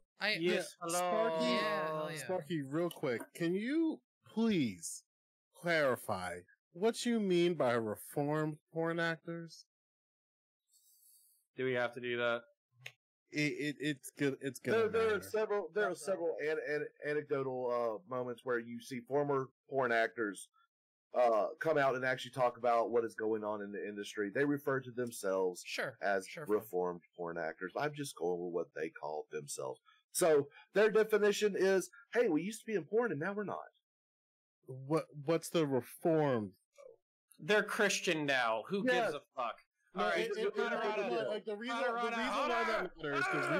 the reason why that matters, right, is that we have to understand that porn actors are still workers. They're still workers. So this idea that they're reformed is just a really negative connotation. And again, like, I don't think you're trying to dog whistle there, but I don't understand what you mean by reformed. Why is everything a dog whistle, dude?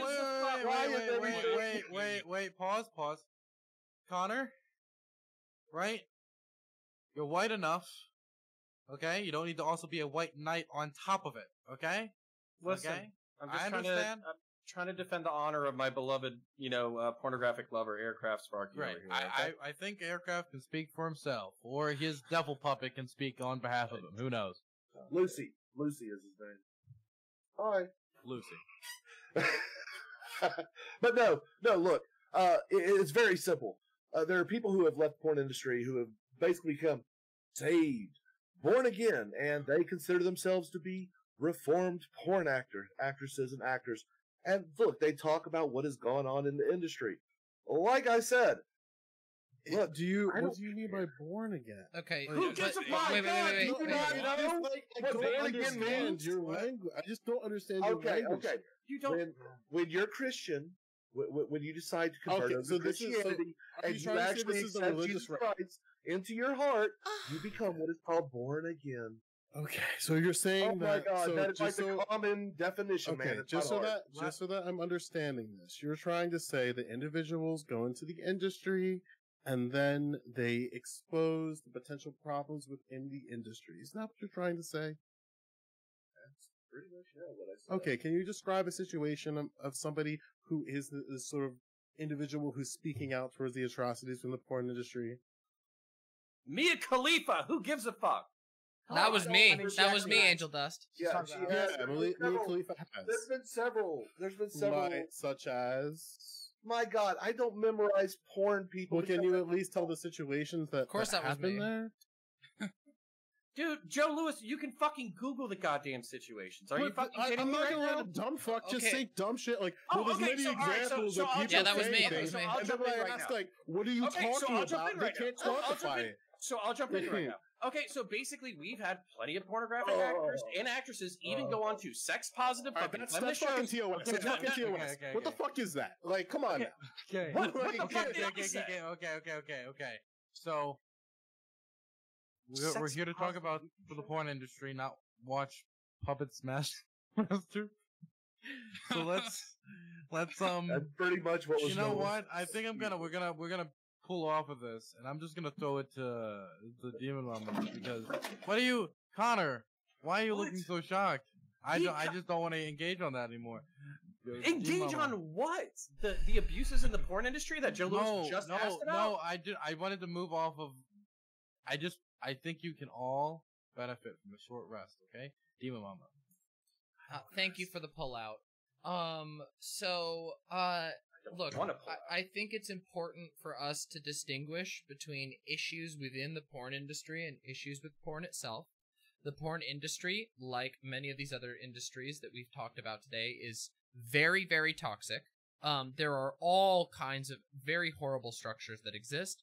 And there are, of course, some outlets and production houses and independent people who are doing really great stuff. I hope that we can all agree that there's a difference between the porn industry having issues and porn itself being problematic. If you were to ask me whether I would defend porn in its current state, I would say no. But if you were to ask me to defend pornography, I would literally go to war over protecting people's rights to have access to porn. I think that people have the right to enjoy sexual art. I don't think you can tell people not to enjoy that, and you can't tell people not to make it. And if you do, I'll do it anyway. But the problem that I'm having here is that it seems like there are issues with, it feels like there's a conflation going on between issues with the porn industry, issues with individual members or groups within the porn industry, and porn itself. And it sounds like Aircraft Sparky is kind of casting moral aspersions on the performers who make porn, whereas Joe is sort of trying to get to the bottom of that. Now, I don't know if we're going to continue with that particular line of thought.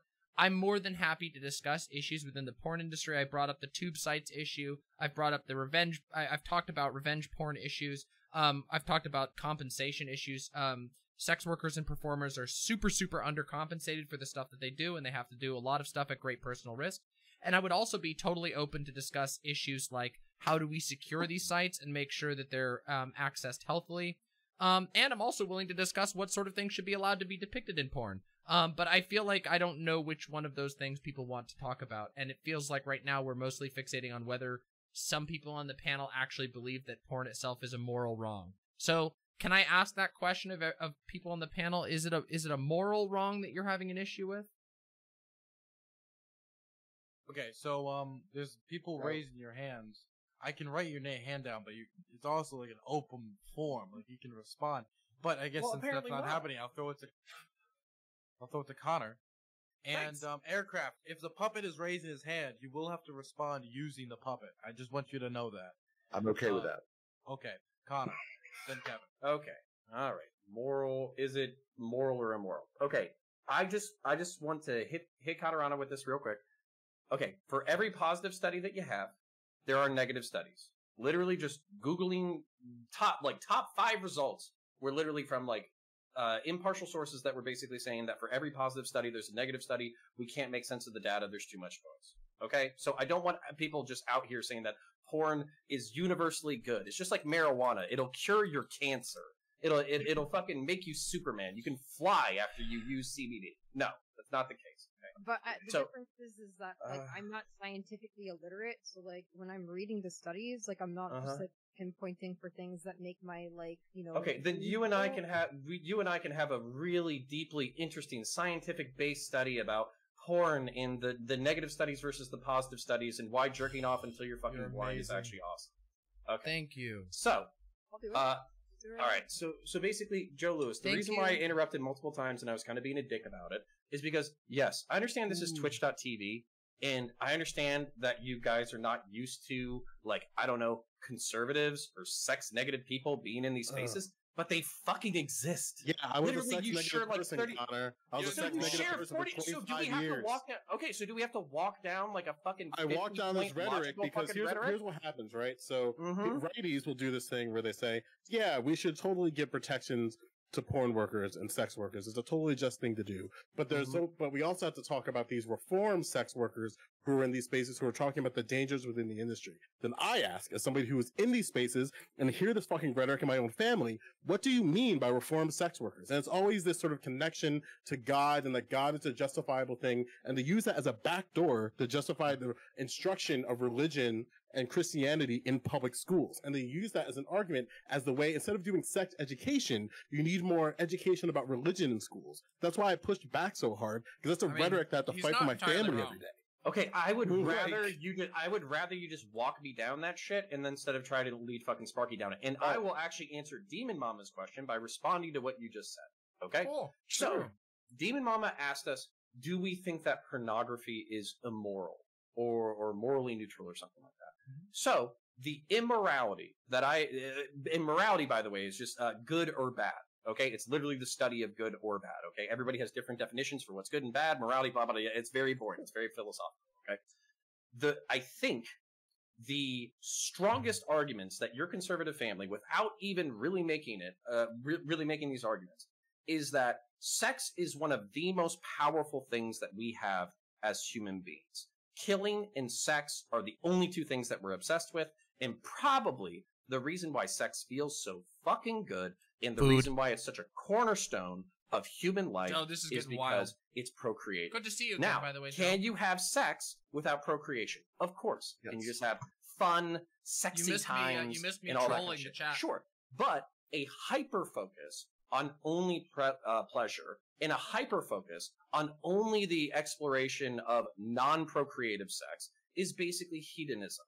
And there's a whole bunch of potential negative side effects to a hedonistic lifestyle that needs to be explored and explained. And there's a lot of caveats that the moral foundations of our society that are rooted in Christianity and, the Judeo-Christian fucking gobbledygook or whatever, that basically talks about how to structure a family, how to structure a society, how to have children, how those children should be productive in the future, and basically how to keep society going in a forward thing. So the fear, from a religious-based perspective, is that if everybody starts being fucking coomers, if everybody tries to be fucking Hasanabe, then society is going to collapse within a generation. So that's the fear. So I'll leave it there. Another fear. Implying that porn only exists for solo consumption, by the way, too, which is also crazy. I mean, you could be. I watch porn. I watch porn. Wait, Kevin was next. I want to hear Kevin speak.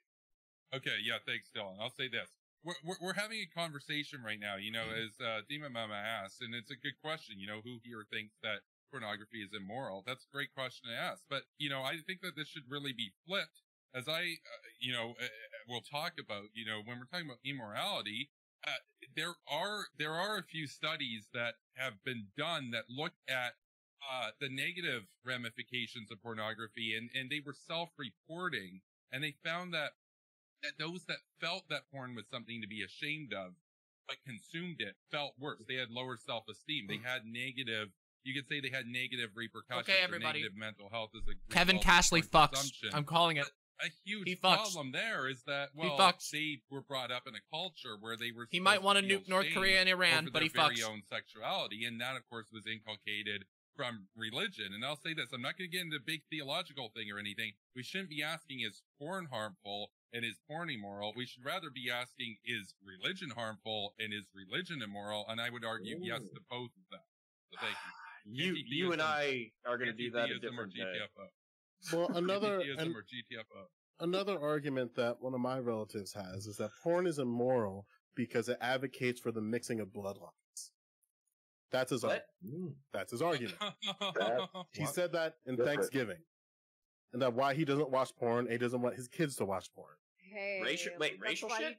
That's why I'm here. That was his take. Like, That's scalding hot. Paterana's like, now you see. Another take that exists in my family is that porn is illogical because it advocates for promiscuosity. So you ought to not watch porn because you ought not to participate in that activity because it's a disgrace against God. Furthermore, if you go forth in that path, you are not only disgracing your family, you're also disgracing Jesus Christ, and then it goes down these religiosity passes. So I have the eugenicist bloodline route in my family. I have the sanctity of family in my family, and I also have the all the in between. So like the reason why I push back on language so hard is because I've heard all of it.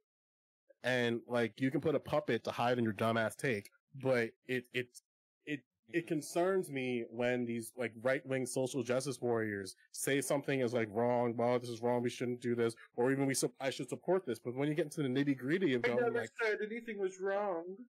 Okay, that's cool. That's cool, man. Like you can. Oh man, you're a grown ass man with a puppet. Oh like, man, my dude, you got wait, fucking real. Why are we shaving? Why are we shaving So, right now? Personally, Wait, Joe. I'm very interested in hearing the puppet. No, bring the fucking puppet back. I didn't No, do this no, puppet no, to leave. no. Joe Lewis has No, has but shaved me. I'm making a federal now executive order. Yeah, fuck the puppet- military, my puppet dude. is now a member of the panel, and I want to hear what the puppet has to say. It was speaking up. I want to hear it. It has not had a lot of time to talk. It's going by panel rules. What's the puppet have to say? I'm losing it. It's very simple. No one's claimed that porn was immoral. In fact, Sparky actually defended porn and just said there needed to be a paywall where children couldn't watch it. Of course, Joe Lewis is like, oh, well, religion is the problem. No, that is not the problem. What the problem is immoral individuals trying to push sexuality on young children. And porn doesn't actually target children. But there are people who will sit there and try to go, yes, we need children to watch porn. Hell, we had a kind of a prominent little journalist actually talking about that yesterday. It is the normalization. This is the disgusting thing. Look, when it comes down to is porn moral or immoral, that's a decision that needs to be, figured out within the family. The family determines what they consider to be moral and What the fuck immoral. is going on here? I am so like confused. I have no problem with like general sex education in the classroom, but I don't think that any type of morality should be taught in the classroom whatsoever. That is actually for the family to figure out. And I know, Joe, you're gonna probably say it's racist because not everyone has, parents or something or Jesus Christ. What the fuck was that? Well, because when I mentioned parental responsibilities on a Sunday panel, what you the said, well, fuck that's was that? racist. No, talk to me in the now. What the fuck was that? So, what the fuck was that? You're sitting here talking about how you simp out for these porn stars, and I'm like, I cool. support sex You workers, them. yes. Yeah, there's nothing wrong with that. I don't care about that. Then why'd you fucking racialize it so hard? For How no did I fucking racialize reason. Fucking racialized and shit. Is there Why is there a is way I can anything pop race in with here? you? Are you that Jesus simple-minded? Christ, Mikey. Okay. Just shut the fuck up. Okay, Don't ever so, address me again on this panel. Fuck you, asshole. Okay. So first, I want to say that puppet's going to challenge for the championship. I'm a big fan of the puppet. And I'm going to raise your hand if you want to talk, because a lot of people. I'll respond to that very generally, right? Like, Okay, so. well, I just asked Sure. people to raise hands, though. Yeah. I will say what's directed at you, so you're gonna go, but I want to figure out the order after. So I'm gonna go Cat, Demon Mama. Maddie hasn't said anything like at all, so then Maddie, I think, makes sense. I'm leaving the boys out. This is a girls' club. Agent hasn't said anything in a while. Kevin Connor. Okay, so I just, I never understand why there's this, like, thing that, like, right-wingers like to do when we're like, what about the kids? Like, the question itself doesn't really inherently, like, relate to kids at all. Like, since kids were included, we can usually just assume that they're not. So we don't even need to talk about, like, age gating or, like, at what age can people, like, start looking at porn? Because, like, if that was what Dylan really, like, wanted to go towards, we would have said, at what age can kids see porn or something? But, like, what we're talking about is in its, like, in an objective sense, is it moral or is it bad or whatever? And, like, if most of us agree that it's not bad, then, like, I don't really see what we're having much of like a problem on here, because like at the end of the day, like you can have whatever like religious like standpoint that you want on it, but you also have to admit that we live in a country where not everybody's necessarily of your religion or religious at all. And as long as most of us don't have any type of moral qualms with it in a religious sense, then like who cares like what I use to beat my meat, as long as I'm beating it, right? Because like at the end of the day, like it is literally a human function to go ahead and coom, and not everybody's married, and not everybody has really good imaginations. Once again, part of the reason why some of us use porn is because we don't have good imaginations. Some of us don't have like the typical human capacity or to even think about some of these things, and that's why we had to look at it in the first place. And some of it, us use it for coming. Like there's different utilities for why people are using it. And if people want to fucking beat their meat to somebody getting dicked down Watch by this. five I'm about people, to do I don't give something a wild. fuck. Like who cares? Like are they getting paid? Or is it consensual? Who gives a shit? Like don't look at it if you have such a problem with it. Demon. Okay. Mama. Yeah. I think coming is really good. I think people should probably do it more. They'll probably be happier. I feel like the like anti-coomer stuff is often like, and I don't believe that Connor was trying to do this, by the way, but I do think that the anti-coomer stuff is usually just another euphemism to say degenerate or deviant or other things like that. I don't know. I find this topic a little bit confusing. I'm not entirely sure what we're batting at, but like porn is art. There's you don't have to justify to every degree why you enjoy fucking coming. People enjoy that shit, and they should, and we should let each other make stuff and share it. If people have a problem with porn where they get addicted to it, yeah, we should provide solutions for them just like anybody else.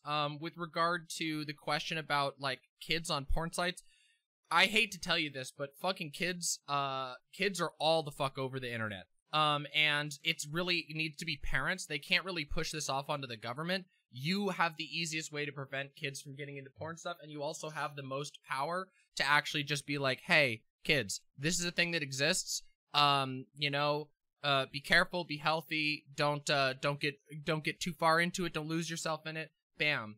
And then of course, like I said, porn is art. And if you don't believe me on that, if you don't believe me that porn is art, that like not just that the performance itself is art, do me a favor, go read The Invitation by Incase and come back and let me know. I'm telling you, that shit'll change your life forever.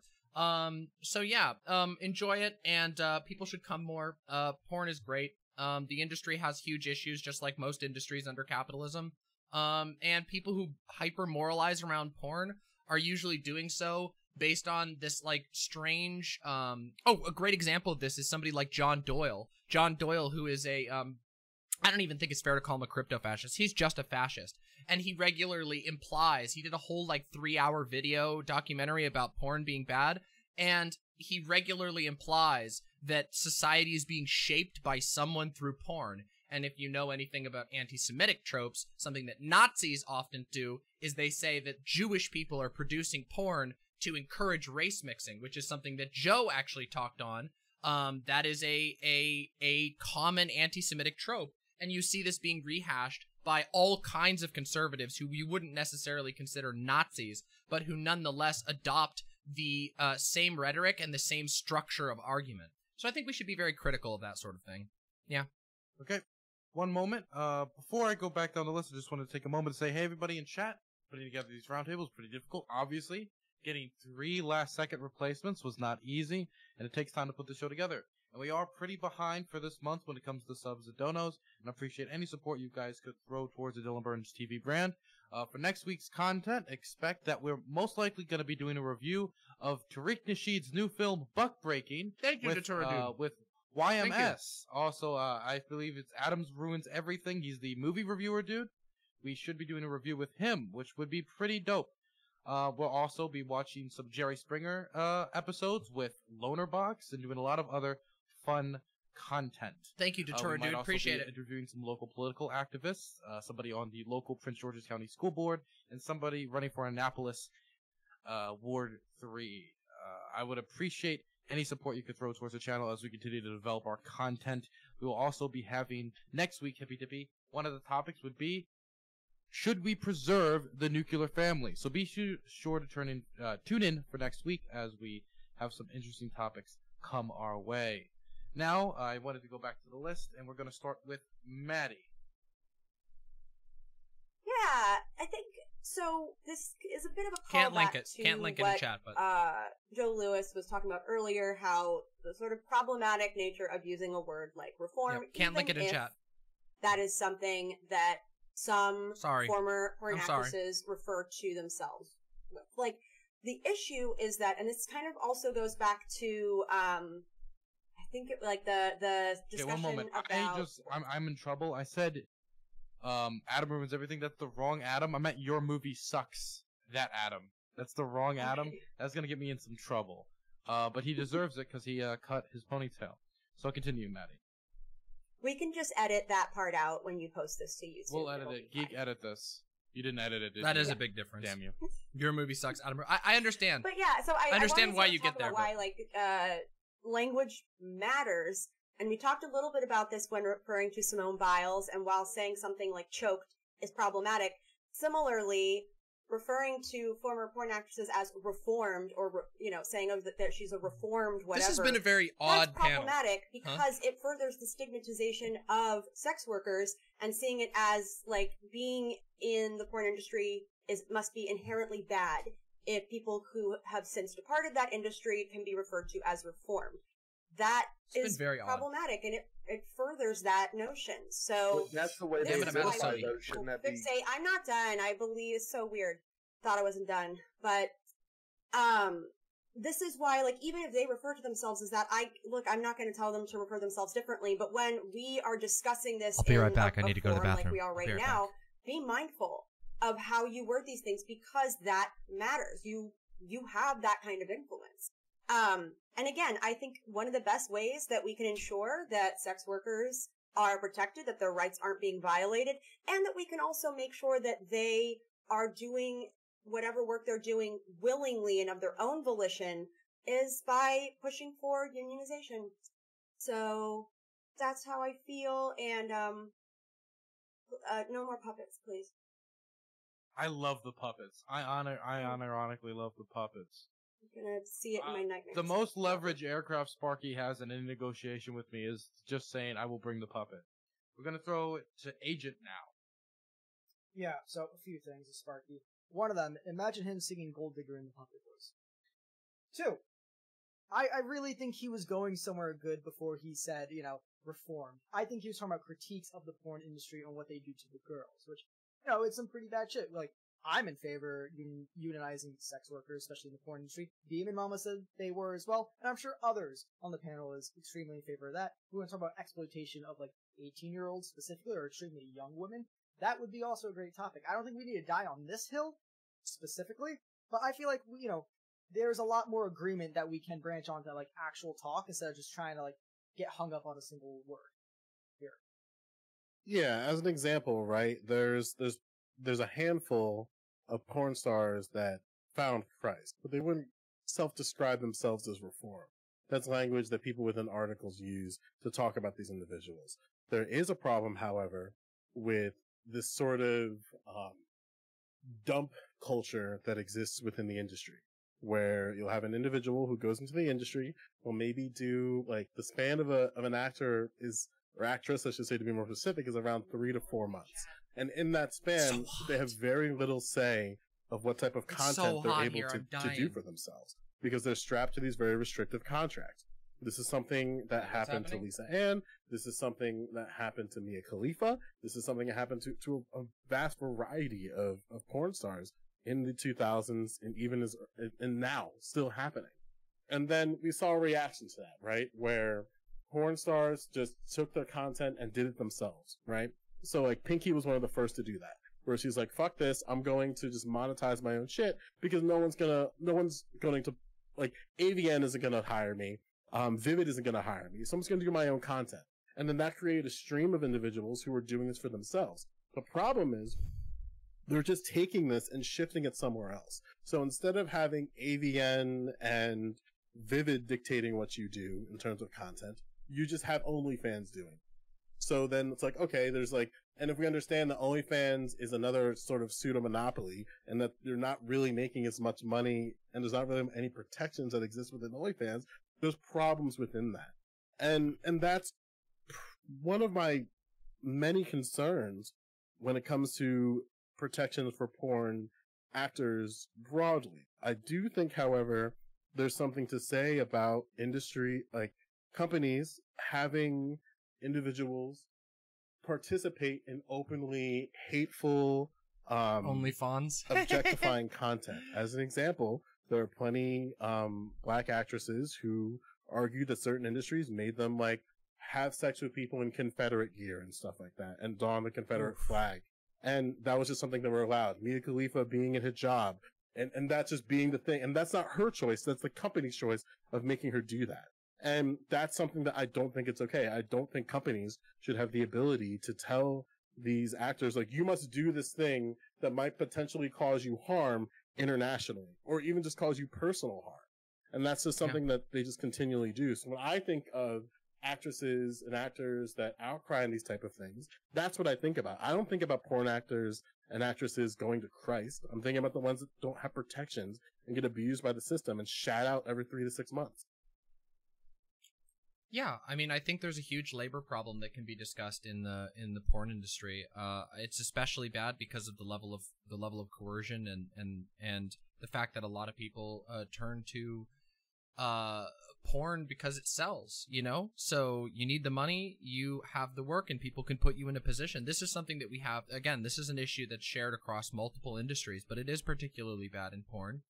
And I think it's something that we should take seriously. Porn is another one of those industries that suffers from the same thing that I brought up earlier about video games, and also something that we brought up about film. Somebody brought up in the last conversation about film, which is that our society kind of treats it as something frivolous, like, oh, movies are fun. That means the industry that makes the movies, you know, should be considered like fun or frivolous, but it's not. And these are how these things are made is sometimes dangerous and needs to have protections. I think that if we took things like that more seriously, if we saw people who work in these industries who produce this stuff with a little more respect, and we took you know, as a society, we can do it as individuals. Again, I always advocate for people to support porn you know, porn performers and sex workers directly. Like, that's an awesome way, you know, to do things. That's super great. If you can go to their Patreon, if you can go whatever, is super awesome. But like, as a society, if we encourage people being more caring about like the source of the thing that they're enjoying to some degree, I think that we'll have more scrutiny on the labor conditions. We'll perhaps see the availability of porn actor guilds or something along those lines, or unions, or you know, co-op porn production structures that allow individuals to have more input in these things. But as it is right now, I mean, most of porn is controlled by one company, if I remember. Like, most of the tube sites, the biggest company in porn is like MindGeek or something. And the way that they do it is they wait for you know, they wait for people to upload stolen stuff to their site, and then, you know, hey, if nobody reports it, it just stays up there, making them money.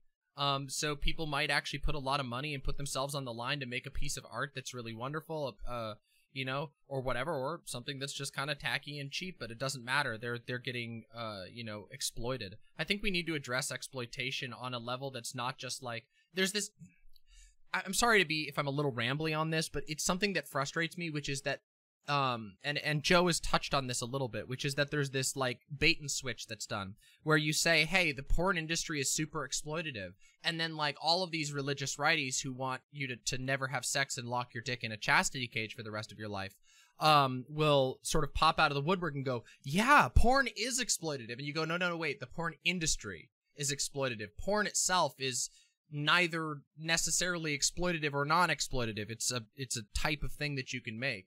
And I think that we need to be careful about what we're talking about. The labor conditions in the porn industry and in sex work are ridiculously exploitative, but that requires us tackling exploitation as a concept, not like, you know, whether God wants you to jerk your dick or not.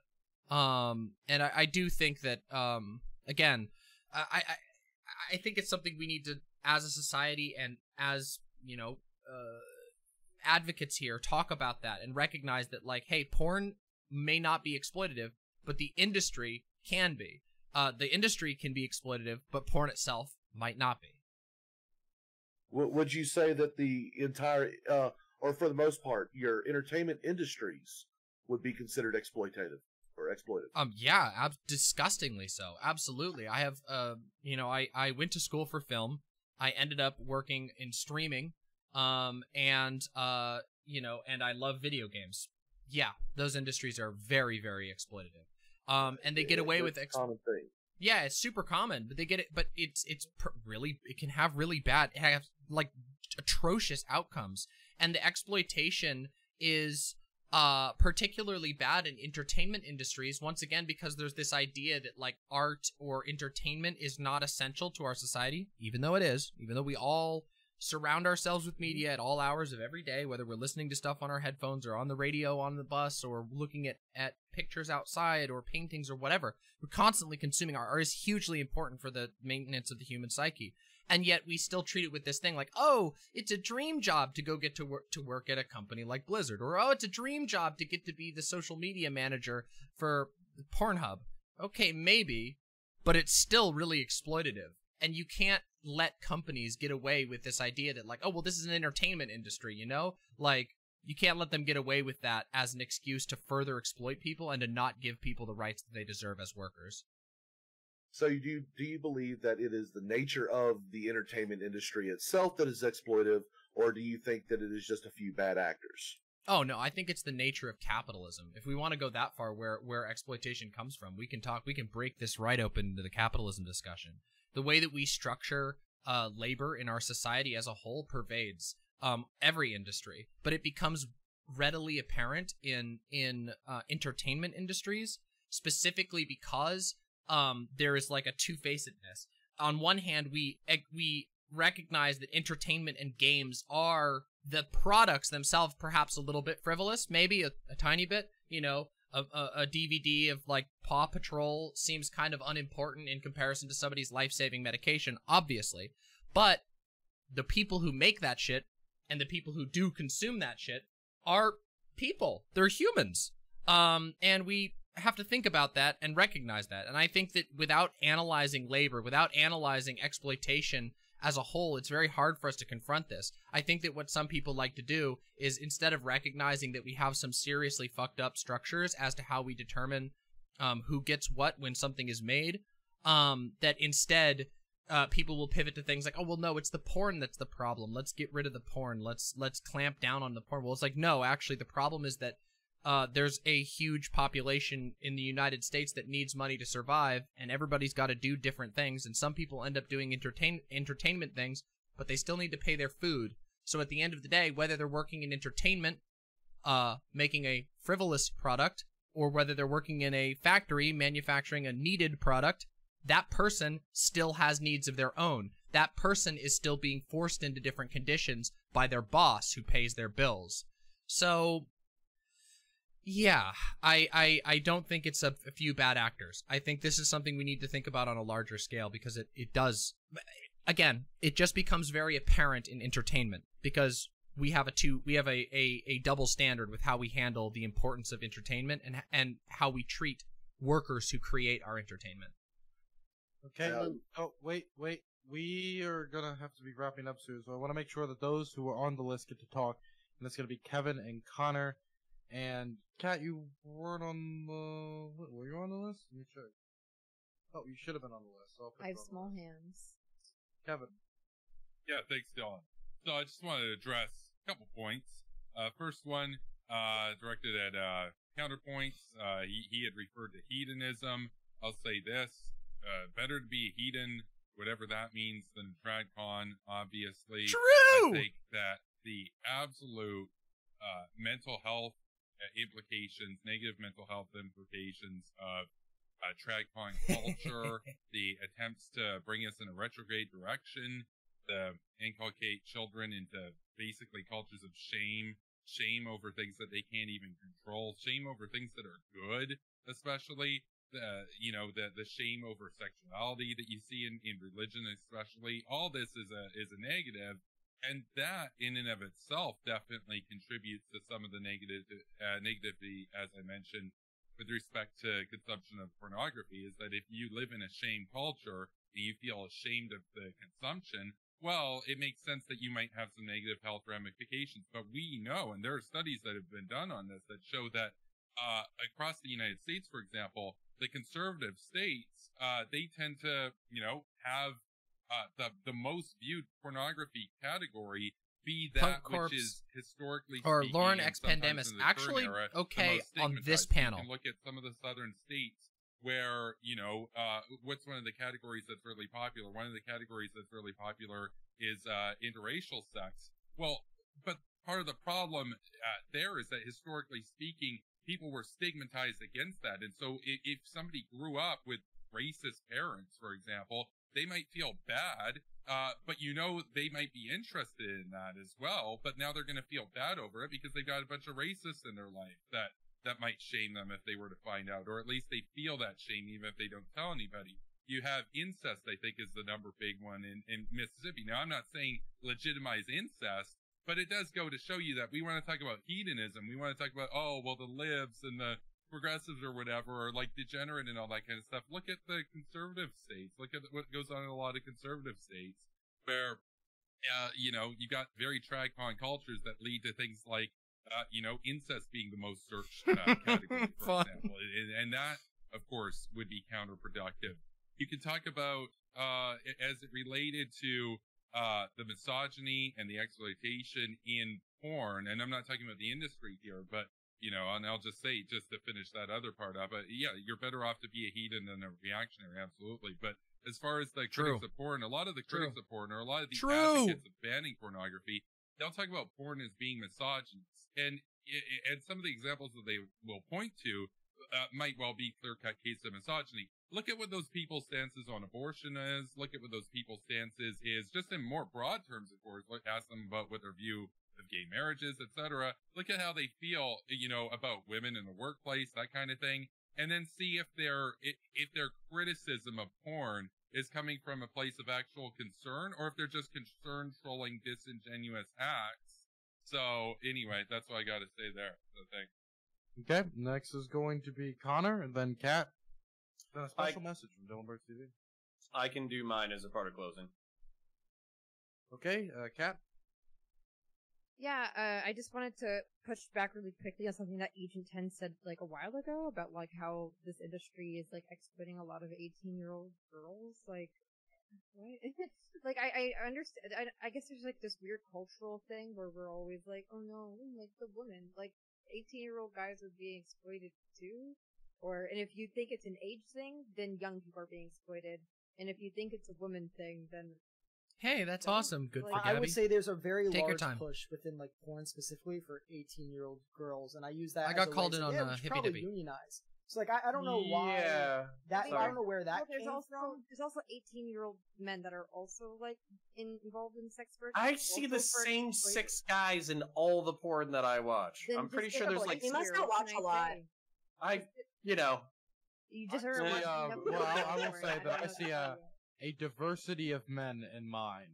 I would say it's kind of obvious to say there's a. Hey, we can. I mean, do we want to talk? Do we want to talk about the yikes takes that porn actors and actresses have? Some that have, some that have no lists. We have to go into the end. We have to wrap it up. We're already 15 minutes over. So, Kat, did you finish your take, or do you want to continue? I mean, I just think it's exploitative no matter what your gender is. It doesn't matter if you have a peen or a vagine. If you're 18 years old, sometimes you're just making decisions that are like, not entirely thought out, and sometimes you're not thinking about the consequences, and it doesn't really matter whether or not you have tits. It can be exploitative no matter what, and I don't really... No, if we broke down the demography of the industry, I guarantee you it would be like 20 to 1 female to male. Almost guaranteed. It's definitely not 1 to 1. Yeah. That's also, nice. We agree on this. We agree on this. I don't know why you're trying to make it like a pissing competition. It's it's equal. It's got to be a 50-50 ratio. It's like, no, I'll piss obvious until the day I die. Alright. Hopefully not on video. Okay, so now we're going to wrap up the show, but quickly, I just wanted to give a message to everybody at home. So recently, I had a phone call with my father, who was basically telling me about certain skepticisms he had about vaccinations and vaccines and about whether people should get vaccines. The thing is, he has lung cancer. He is in the highest risk group possible when it comes to COVID and the effects it can have on people. If he got COVID, he would just die. And for me to hear that from him was very scary, to be quite honest. Thankfully, I was able to talk him away from these positions and explain to him, hey, yes, there are people who catch COVID after getting vaccines, but it drastically reduces out. We have to talk about that after this. I just wanted to say that if you have the chance, please talk to your elder and most vulnerable populations about the importance of getting this vaccination in your family, the people that you love and the people you believe love you. Get your jab. Because you know what, get your you might jab get on frustrated, Tuesday. But it'll be a lot more frustrating to see them hooked up in a hospital. So I just wanted to give that message at the end of today's stream, even though it wasn't part of the topics. So we're going to wrap up today's stream. I'm going to give everybody an outro, starting with Agent 10. Going over to him. Well, thanks Dylan for having me on the panel. It was fun for the most part, guys. If anyone wants to find me on Twitch, it's Agent 10. It's Agent_10_. Video games, politics, dissecting media stuff, movies, music, TV shows, all that fun stuff. If you want to find me on Twitter, it's Agent10_TTV. It's a lot of fun stuff. I make some jokes, I shitpost with some memes, I create some memes, even some Dylan stole in the past, so they gotta be good. Follow me. False accusations. I'm throwing over to aircraft. Alrighty, I'm Aircraft Sparky. You can Puppet. find me. The puppet has her own outro. I'm Aircraft Sparky. You can find me on YouTube, youtube.com/Aircraft Sparky, twitch.tv/Aircraft Sparky, and of course you can find me on Twitter. The link should be in the description or at the end or whatever. Danabo will take care of all that. It's a Spark of Innova 1 is the at deal. I do political commentary, I do animation, I do art, and of course I occasionally do these little discussions. And I guess people get upset with some of the things I say. It's all good. I just want to say, Dylan, I saw that on Twitter about your father, man. I'll probably do that. put him in my prayers, man. I hope everything works out well for him. Appreciate it. Now I'm going to throw it over to Counterpoints. Yeah, so I just want to give a shout out to Dylan from a financial standpoint. We all love our buddy Prime, who I'm on his show pretty regularly. We also love our buddy Hans, but Dylan does some of the best content on Twitch.tv, one of the best moderators. So I think that if you have the ability to support him, I would appreciate it. True. We got more after this, everybody. Dylan Remember, Burns this isn't the end. brand Not even alive close. and happy and Not even close. And then what I would say, too, is I have an under 30-year-old. He's in his late 20s, family member who caught COVID, is now on life support. I also have a brother-in-law who is not getting vaccinated despite having childhood asthma because of the propaganda that he's consumed. And literally even my conservative family is basically yelling at him like, hey, this is a major risk. Get your shit together. I'll show you get what we got. vaccinated. And unfortunately, he's been brainwashed by YouTube people to the point that he's not going to do it. So, fuck that. Take care of your people. Yell at them. Because, like you said, it sucks more to deal with them during serious medical crises rather than having an uncomfortable conversation at dinner. So go ahead and do that. If you want to follow me, I'm on Twitter, Counterpoints, CONORPOINTS, CONORPOINTS. Watch you can this, also everybody. Just go into YouTube, type in Counterpoints, common spelling. We're about to break 8K, very exciting. Basically, I think I'm going to have to take some of y'all on your hedonistic bullshit and your anti-theism one day, but not today. So thank you very much for coming out, having fun. I appreciate all y'all. Wonderful. Now we're going to throw it over to Demon Mama. Everyone, my name is Demon Mama. You can follow me at the link on the screen right here. But I want to end this by saying, you want to know what you could do? You got some money laying around and you want to get your dick hard or your pussy wet or whatever else you want to get pleasurable? Go fucking support. Give the Dylan Burns TV. Go give that money to some trans porn stars directly, because they would love to have that support. And guess what? You'll be doing two things. One, you'll be supporting someone directly, and two, you'll be taking money out of the pockets of giant, abusive, exploitative porn companies. Support porn directors. Support porn artists directly. You got a weird kink? We all got weird kinks. Pay your fucking artists. Those artists break their backs making that weird shit for you. Fucking pay them. Pay them directly. It's cheaper than you think. Just take the time to do it. I'm serious. You'd make a lot of change in the world. All right. Thanks, everybody. And come on by afterwards. We're going to be doing some Q&A and some other stuff.